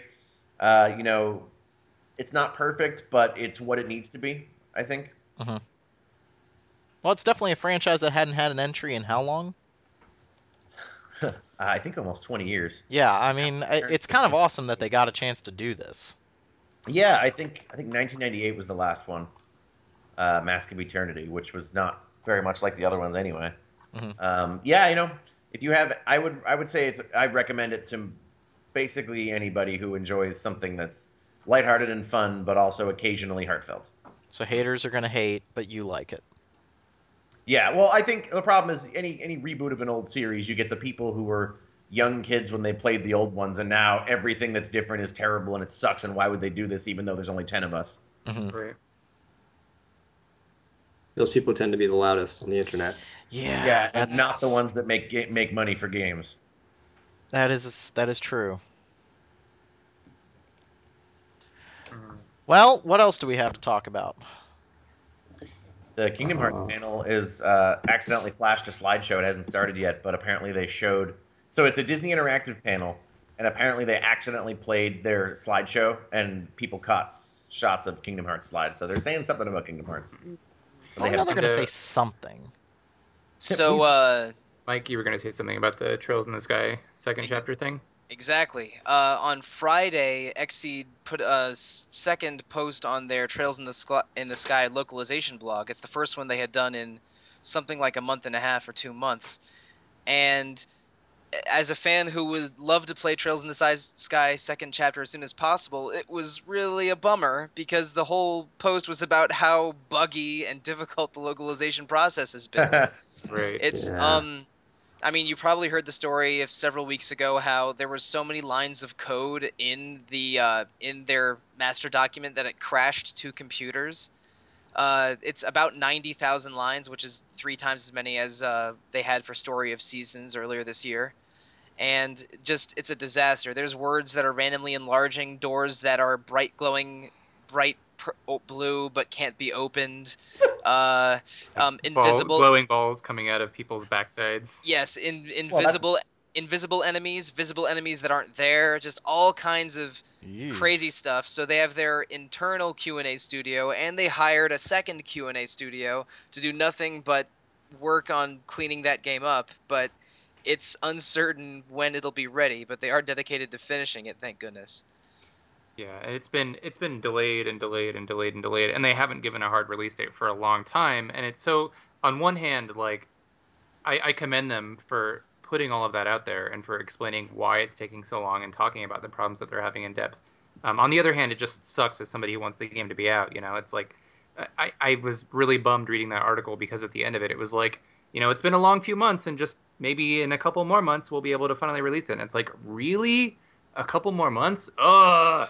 And before all of this, I mean, I don't know if this was discussed on the podcast, but one of the people at Carpe Fulgur, the localization group that was working alongside Xseed, had some very serious personal problems earlier this year that set back the translation of the game several months. So this game it's been through localization hell, and I'm sure that Xseed would love for it to be finished as Right, soon as yeah. possible. Hmm. But Like more than anything, I wish for the wellness of all the people Oh, working on the yes. project, and I would never put the game before anybody's mental or physical well-being. It's just frustrating, as like the game Yeah, ended up. I wasn't implying that either. It's just Oh, I know you were. I just wanted to make it clear that this game has had some difficulties in the localization process, but hopefully that everyone will make it through safe and sane, and we'll be playing this eventually. in Nobody other will words, lose. when this game comes out, you better buy it. I really I hope think so. Yeah. I think it's extremely likely that we get Trails of Cold Steel Part 1 before Trails in the Sky Part 2. Uh-huh. Yeah, and before they had said that they fully intended on releasing second chapter before Cold Steel, but Yeah. it's going to be weird because we're going to technically be playing the sixth game in the series before the second one ever comes out. And I know that one of the playable characters in because Cold Steel takes place in a military academy, and one of the main characters in Trails in the Sky is like is a nobleman that's like the principal of the military academy. So guess what? He survives that game. It's minor spoiler. It's good to know these things. Yeah, but it's really a mess. I'd really like to be able to play that game, but looks like it's not in the cards in the immediate future. Yeah, I was just googling the release date the other day, like kind of hoping that it would be out or there'd be some news, but Yeah, so it looks like we've got a couple more months to go. They initially projected summer. Well, I mean, their most recent projection was just summer. And I had hoped it would be out before the semester started so I could really dig in. But, I mean, it's all me. It has to suit my schedule. No, but seriously, like, I actually hope it Come on, comes man. out This year. isn't Reddit. I know, right? So this year, maybe we'll get. They've actually been doing voice recording for Trails of Cold Steel, and they just wrapped that up after a month of doing that. And I guess it went really well, according to their Twitter and the people I follow from Xseed, like their independent Twitters. They said it's been a lot of fun, and they're really happy with how the voice work turned out for the dub.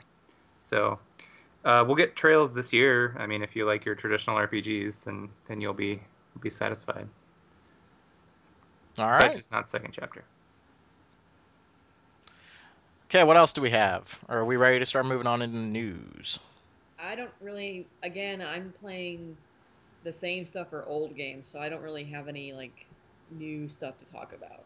There Okay. was some news about the game that you and I are currently playing right now, Robert. As in this second. Oh, you want to talk about Diablo, huh?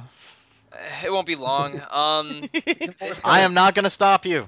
All right, they're starting season 4 of Diablo play. They're adding something called the Kanai Cube, which is similar to the Horadric Cube, but it's named after a deceased Blizzard employee, Kevin Kanai. And you're going to be able to basically farm legendary items and equip their affixes onto new equipment slots, which sounds crazy. Yeah. Or- So yeah, or- like So you won't. Everyone won't need a Ring of Royal Grandeur if they want multiple set bonuses. You can just sacrifice a ring and then equip that legendary bonus. Or the same Yeah. thing for items like the Furnace, or that crazy monk Daibo that gives you double attack speed. well, I think it's not. You don't put it on an item. You have Yeah, 3 new yes. slots for passive abilities. Yeah, you that- sacrifice the item and then you get that ability for a slot. Yeah, so like it's going to basically explode build options because you're going to be able. You won't have to like, you have your set items and you don't have to unequip or break your set in order to get some really great effect from a weapon. In other words, it's like they're adding 3 new torment level of difficulties, like 3 harder difficulties, I thought because it was 7. I thought they're going up to 10. No, it's. I think they're going up to 10, so they're adding Yeah. 5 levels of torment because There's they are always a- insane. because now you're with these new abilities, your damage is going to go up exponentially. You're going to go from 2 million damage to 10 million. So they have to add. They're adding new items. The usual stuff. It's new legendaries, new sets. They're tweaking effects, changing a few skills. They're adding a new area to the game. It's just at this point, if you are hating on Diablo 3, you have not played the game in 3 years. Yeah, and also they're it's not Diablo 2, but I'm having probably more fun now with it than I did with Diablo 2. I would agree. I think Torchlight 2 is a better Diablo 2, and Diablo 3 is a totally new thing that's better than Torchlight 2. And I say this as someone that adores Torchlight 2. Absolutely. Diablo 2 is a great game, and Torchlight 2 is a great retread of similar ground. So if you just cannot handle a new style of action RPG, clicky, that's totally fine. You can play Torchlight. Diablo 3, and we've been saying this since the get-go. This is not meant to be Diablo 2. This Exactly. is a new game. It was broken when it came out, and it was fun, sort of, but it is. Well, I think it was better now. They keep making it better. It's just super fun to play. It feels good, and there's so much build diversity now with none of the grindy, I screwed up my character, I better start a new one type of thing. Yeah, it had problems when it came out, but it was still a good game. Like, I'm not going to revisionist history the game. I loved it. But it has just gotten ridiculous now. Like, this game is just stupid nuts now. Yeah, I'm almost on the flip side. I didn't like it as much without the expansion, and was hesitant to get the expansion. But when I finally did a month or 2 ago, it's been amazing. So yeah, it's my loot grind item game of choice for maybe forever. I don't know. Sounds like me in Final Fantasy 14. Right? Yeah. Like I've got I play every season for about 50 hours and I stop, but then every season comes around and I've started new characters and I never do that. And it's just fun to level up, and then it's fun to hunt for rare items because you just get so strong, and you start out, you're like poking people and you can't do anything, and then you're warping around doing 10,000% damage, killing everything on screen in like a matter of seconds. It's awesome.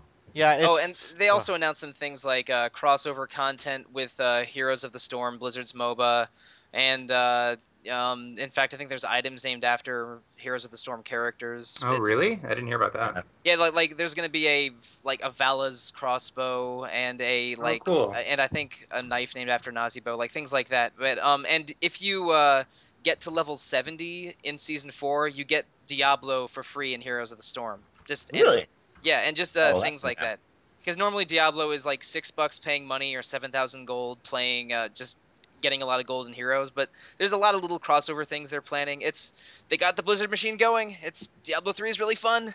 It is really fun, and I think, Steven, you're 100% right. It is not Diablo 2, but you know what? That is okay. I am more than okay with that. Again, I know a lot of I can hear the complaints in my head that people still have. Oh, it's required that I'm online. Every online game is like that now. Yeah, it's an online game. That's what it is. And I know people like to say Diablo 1 and 2 weren't online games, and you're absolutely right. I think Diablo 2 was meant to be played online. Diablo 3 is not an offline game. You can play the campaign, but Diablo 3 is not meant to be a game you play the campaign in. You go into adventure mode, you kill monsters 1,000 times over in sewers that turn into towers, and you get swords that light up the sky and blow things up. Yep, and things blow up real pretty. I'm playing as a wizard right now, and good lord, Jeebus. That damage output is just ridiculous. Oh, I love this game. I just killed a Rift Guardian with a Conduit Pylon, and I feel great about life right now. It was funny, I was playing a little bit of Diablo 3 with the wife on console, and I was having a hard time as a demon hunter. Like, something really weird went on where, like, I ran into 2 elites early in the game, still on normal mode, hadn't even found any equipment yet, and I just could not kill them. I was like, what is going... Like, again, I just broke the game. I ran into a situation that on normal that I couldn't beat. I don't understand you. I don't either. How do you work? I'm just... I don't know how I break video games, dude. It just happens. Did I break any games at E3? I don't think I did. I think the only thing I ever broke at E3 was Metal Gear Rising. Yeah, but that's because it's not a very good game. Shut up. It's already broken to begin with. That's a great game. No, it's not. Yes, it is. No, it's really not. No, it really is. It's another bad. You don't know how to Platinum play game. it. It's No, another not bad at all. Platinum game. You're You full are- of crap. You are faulting the game for your inability to control That it. camera is atrocious. Not according to all the people who have no problem playing it. Oh yeah, the same do we people know if that there- said that the Kingdom Hearts camera was great. Nobody says that except for me. I Okay, want he's them got- to make a Vanquish 2. I loved Vanquish. I think I wanted to like Vanquish. It's weird, but I think it's great. I love that. I didn't play enough of it. Played it all. Can't you like run and slide a lot? Ooh. I think Ooh, there's a I lot got- of smoking in that game, isn't there? Like the dude is always smoking. He's like Dojima. I just got a really dope amulet. Awesome. Oh, we could- Mara's- We could just sit Mara's here Kaleidoscope. talking about Diablo all day. Do we want to move into news? Sure. Can I really quickly go over? No, Jesse, absolutely not. I had my time and now I can't Of talk course now. you can. What do you want to talk Um, about, sir? Right, I went and played Bloodgate: Age of Alchemy at the DNA office, whatever. You know, this freemium mobile game. Thing with the things. Yeah, and it's basically Puzzle Fighter, but it's like fantasy and you can Go on. Yeah, so see, I got someone's attention. So it's like Puzzle Fighter, but with I don't know, what's that gems game? You Jewel? swipe, Bejeweled? Bejeweled. One of those. Oh, so it's like a match 3 with Puzzle Fighter? Yeah, exactly. Okay. Yeah, Puzzle Quest? So Maybe. kind Puzzle of, Quest is awesome. sorta. Yeah, Puzzle Quest I is fun. maybe it's Puzzle Quest. I never played Puzzle Quest. Oh my gosh, Puzzle Quest is amazing. The first one. Don't play the PSP version. That game's really bugged, but it's a really really good game in general. Okay. So the point is, it's this like fun little, freemium puzzle fighter thing. And it's actually pretty well executed. Like I was actually enjoying myself, connecting the swipes and hitting the bombs and doing the whatever, killing the monsters.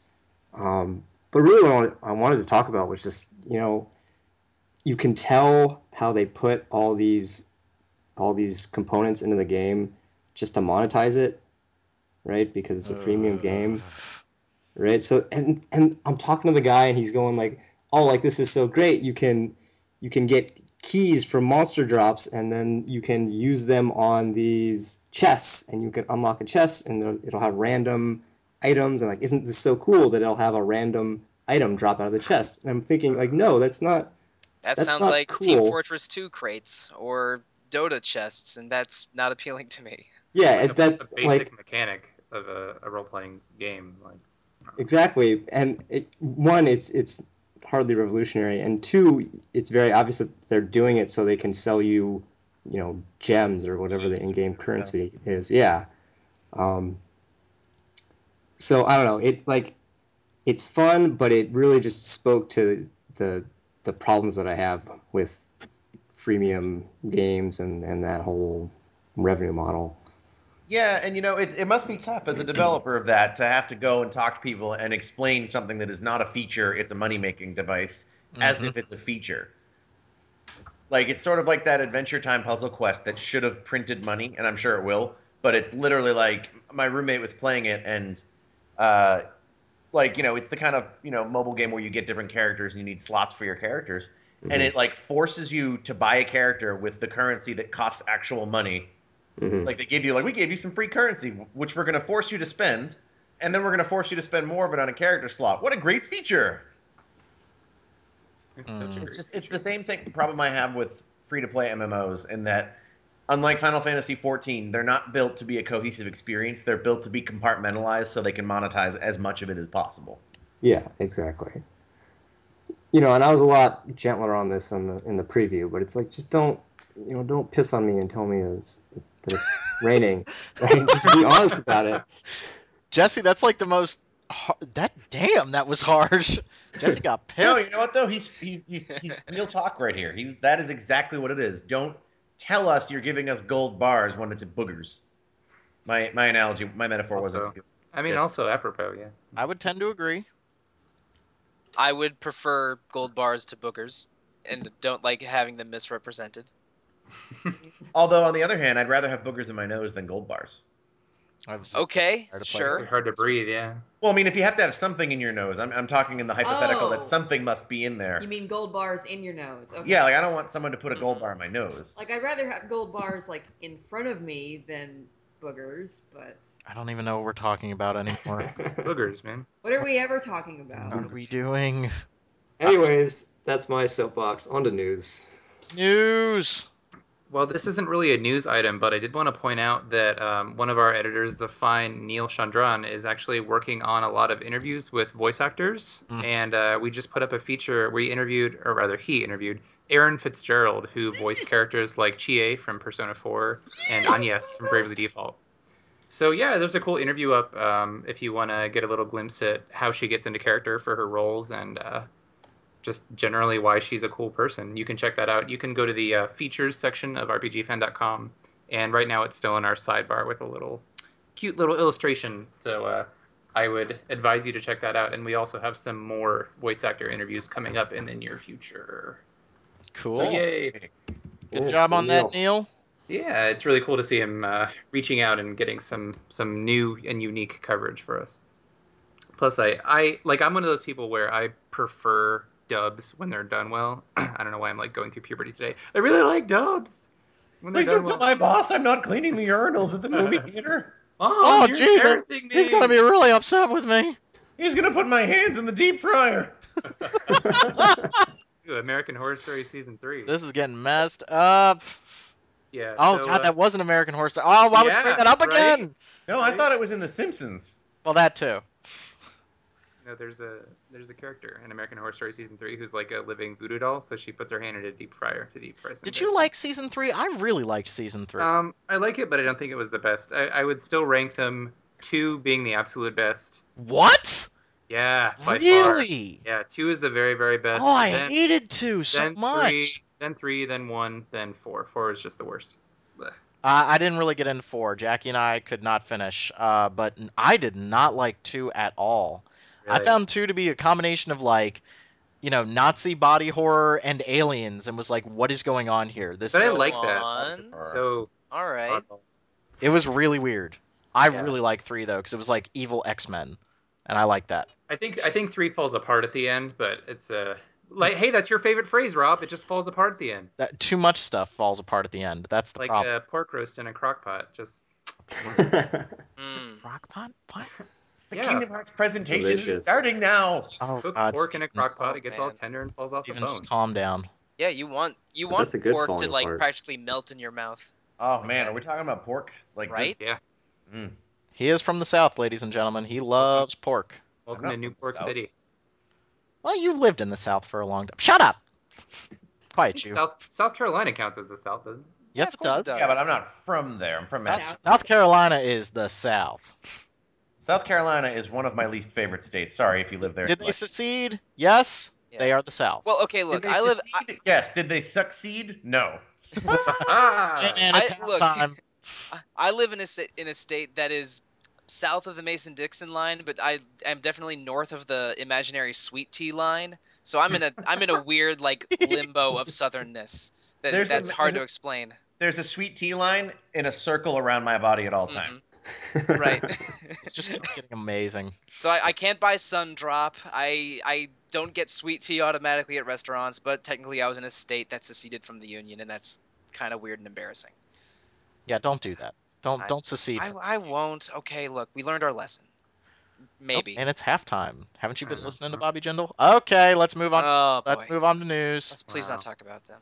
Moving on. I don't know if you discussed this on the last podcast at all, but so TriAce announced Exist Archive, which is basically Mhm. like a sci-fi Valkyrie profile. I mean, it's got the same basic gameplay structure. It's got like a side scroll. You've got side-scrolling dungeons. You have 4 character battles where each character acts independently. Like, it looks really cool. It's Yeah. basically Yeah, like it a. does. And you also like And... Go ahead. sorry, but you also send like a character back to the other planet. You like have to choose which character to send to the other side every Yeah. chapter. So So this is very Yeah. much just Valkyrie profile with a different theme. I'm not a huge Valkyrie profile fan. Not that I dislike it. I played it sort of after its time, and I feel like it hasn't aged super well. It's a little obtuse, but like I'm really excited for this Exist Archive, and not least of which because it has Motoi Sakuraba, and all the sample music has Sakuraba able to do his thing rather than Sakuraba on Tales games. Yeah, exactly. I think Sakuraba flourishes when he's not yeah. doing Tales soundtracks. What? Yeah, No. it's great. It's the samples are great. The art style, I love it. Like it's the sort of cutesy chibi look, but without everybody having huge exposed boobs all the time. Yeah, exactly. Like I was nervous when I heard the first article saying that the game was going to have a chibi style, and I was like, no. And then they were like, But- I think it's the Love Plus artist that's doing it. So I was like, oh boy, boobs confirmed. But it's actually it looks fine. Like it looks like chibi is okay if it's not weirdly sexualized chibi. yeah, and you know, if you like that, that's fine too. But I don't. Good for you, not for me. I don't think it's fine that you like At least the environment. that. There are Touche. too many dungeon crawlers with weirdly sexualized chibi characters Oh my nowadays. It So- creeps me out a little It's like part of the genre at this point. It drives me nuts. That's why I like Yeah. Etrian Odyssey so much. Like I wish they could just exist as a thing and not be taking over what a quote unquote standard RPG is like these days. I don't know why that's the norm suddenly. Yeah, well, it's like the difference between, although not that Xenoblade doesn't have Charlotte, but like, Well, right. you know, it's the difference between a game that is like, I'm going to tell you a story, I have good art style and good graphics, and I'm not going to try to make an additional selling point, giant boobs just because. And it also is different when there's one character that's an annoying chibi or weirdly sexualized, where it as opposed to where it pervades the entire art style and just makes you feel gross, like reading an article about the game. Yeah, and you know, not to bring up one of my favorite punching bags lately, but Dungeon Travelers 2, like, Ugh. I've seen 3 screenshots of that game, and I'm just like, is this game known because it's a good game or because it has huge boobs on young girls? Yeah, just let it be like the boob game. It doesn't. Yeah, like, don't, like, it's like... Now set too on many games Sakura. are the boob game. yeah. Yeah, Well, like- Omega Labyrinth. I'm sorry to interrupt, but No, go ahead. Yeah, Omega Labyrinth, that that's new what we're referencing. Yeah. new roguelike RPG, they must have chosen Omega because of the Greek symbol. So that Yeah. if you go to the website, like the Greek symbol is basically outlining her boobs. Oh no. Yeah. That's just a shame. That's the game where some of the mechanics include like there's Yeah. your breasts get bigger as you go through the dungeons, and then you do Yes. like a chest bursting attack. You Chest- appraise items by putting them between the girls' breasts. To be fair, that is how I figure out prices at Target. All right, I'm just Caitlin- saying. Rating system. Well, that's like- yeah. Caitlin, Jackie has that available. So Jackie has that system available. I'm sorry. It just that's terrible. I'm really sorry about And then all I think the thing that really made me go ugh was like you can give the girls in the game like a pheromone or something that puts them in a quote unquote excited state, and then you can do a touch mini game with them. Like Oh boy. that's just like it's fine to have things that are sexual and even pornographic. Like that's okay. Yeah, but there's I a feel there's a like time and place for those. Well, no, Yeah. but like not even that. But just tell me that's what your game's point is. Like Jesse, said, don't pee on me and tell me it's raining. Like I'm I'm not. gonna keep going back to that. I've been pretty vocal with not being a huge fan of a lot of Xseed's project choices lately, with the Trails games being no, the me exception. neither. You know, they do the pandery game to fund the real games, and I know that sounds incredibly elitist of me, but fine, it's my opinion. Mhm. If it gets us Tokyo Xanadu and Ys 8 in the next Exactly. 2 years, then maybe I'm okay with it. But at least Xseed is not trying to tell you that Senran Kagura is some incredible action RPG with deep Well, mechanics that are great. Some of the people who work for Exceed will actually argue that they are. That's true. Some Super will, deep. and that's that's their opinion. That's you should be passionate in the product you're working on. I think that's absolutely true. But a lot of like the Xseed blog, they will say, yeah, check it out. Here's a picture of a girl with huge boobs and they're bouncing. Boob physics. And I'm like, all right, at least I have no interest in that. Right. But they're not lying and telling me it's some incredible game Right. when I would the selling point is boobs. I would appreciate the honesty really more than anything, and I feel like games like Omega Labyrinth are trying to put up this facade like they're something that they're not, and that's what really bugs me about it. It sounds like you guys want honest boobs. I mean, I personally don't want the Honest boobs at all. boobs are what I want.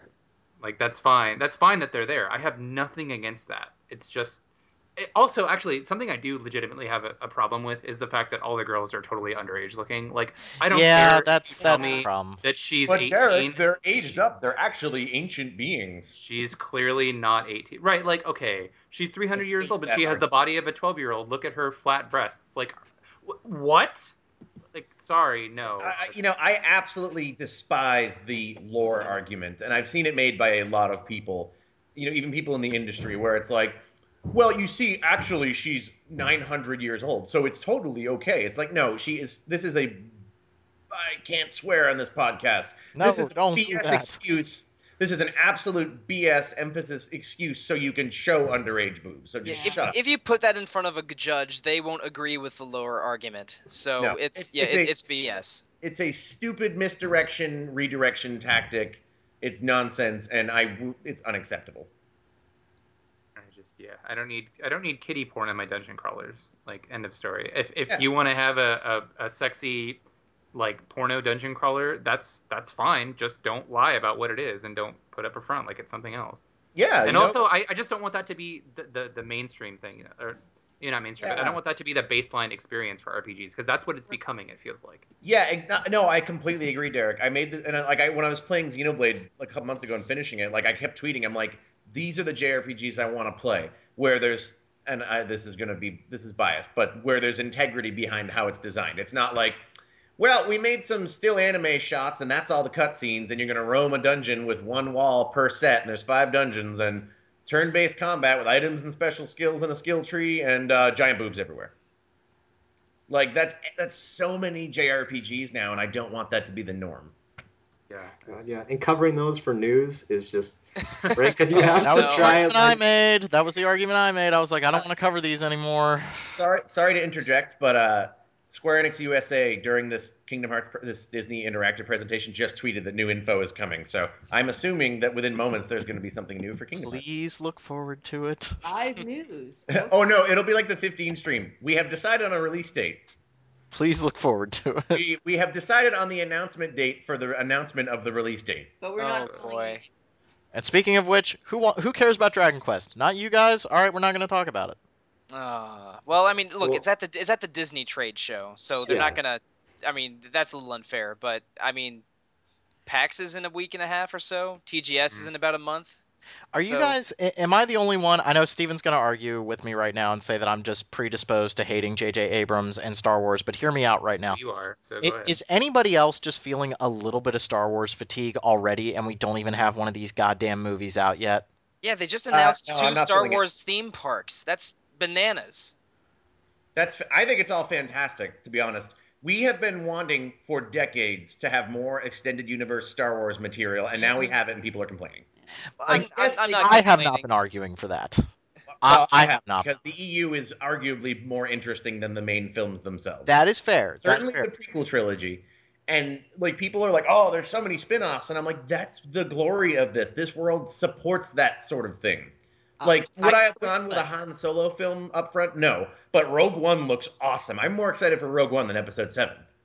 Because it's a different... think about it in Marvel terms, where Marvel is experimenting with different genres within superhero movie. You have, like, Ant-Man as a heist film. You have Guardians of the Galaxy as, like, a space adventure film.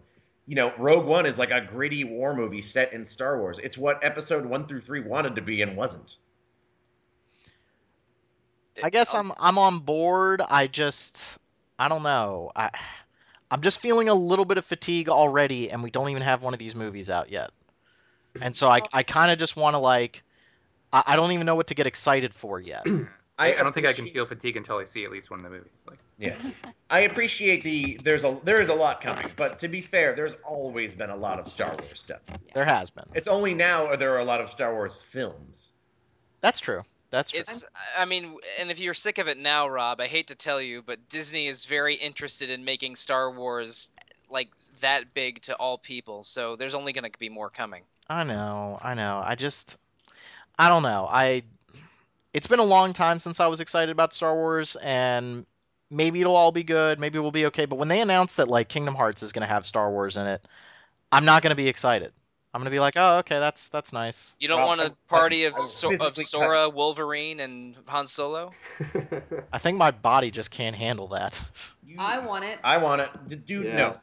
Kingdom Hearts 3 has the best world potential they've ever had. They can have Pixar now. They can have Star Wars. They can have Marvel. I want Wally.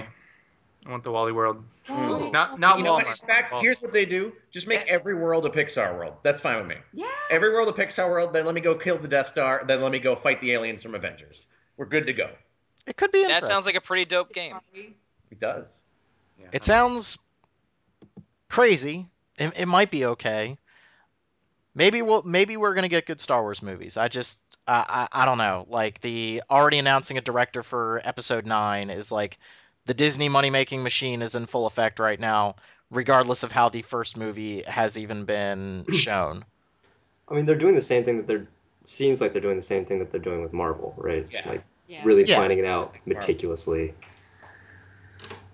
Yeah, I mean, they've announced Marvel movies through 2020 or something. So Yeah, and to be Yeah. fair, I'm also tired of those. I am Okay. so tired of Marvel movies right now. I'm kind of like, okay, this was fun, but I'm kind of getting a little bored. I like Ant-Man.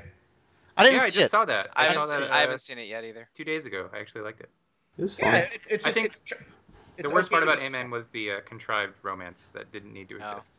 See, I actually thought the worst part was the villain because the bad guy was literal Hitler.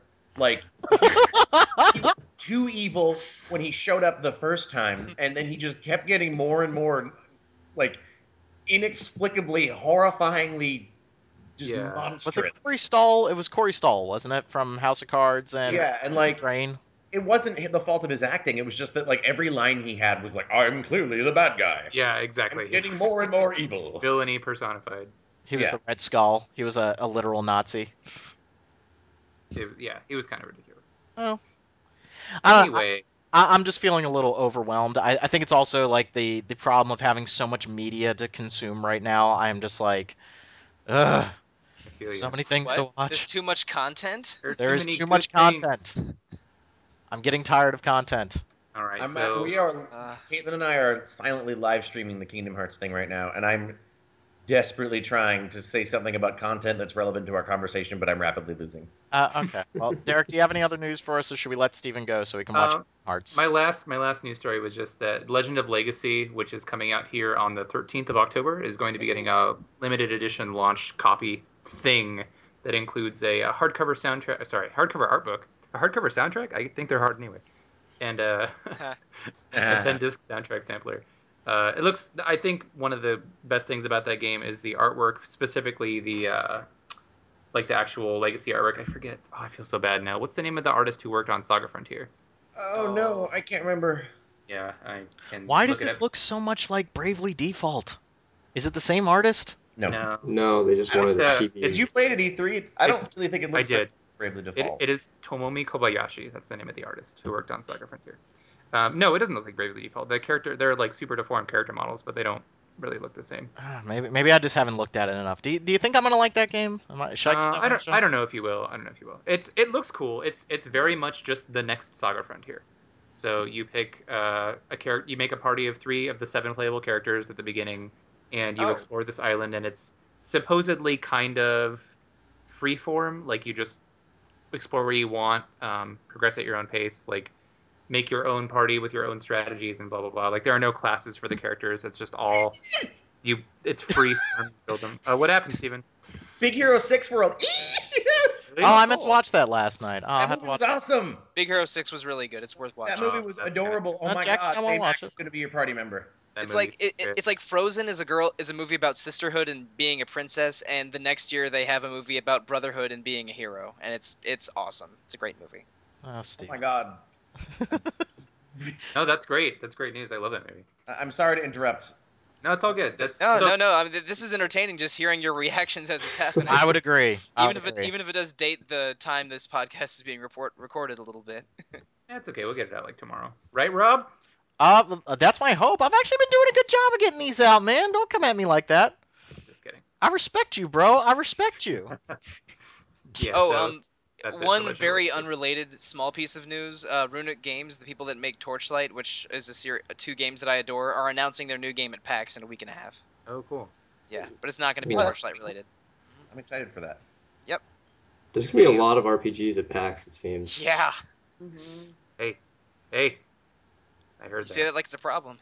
No, well, it's a problem that I have to cover all of them. And Okay. That's Okay. a problem. All right, that's actually a fair problem. All right. All right, I think we should probably let this podcast go so that Steven can go get really excited about his Kingdom Hearts and be all excited. So. Yeah. Every Keyblade will have a unique transformation. Oh no! All right, guys. Well, thank you everybody for listening to the show. Episode 100 is right around the corner, so everybody should get really excited for that. Everybody. Steven, Derek, Jesse, Mike, and Caitlin, thank you everybody, and we will see you all later. See ya. Ah. Bye.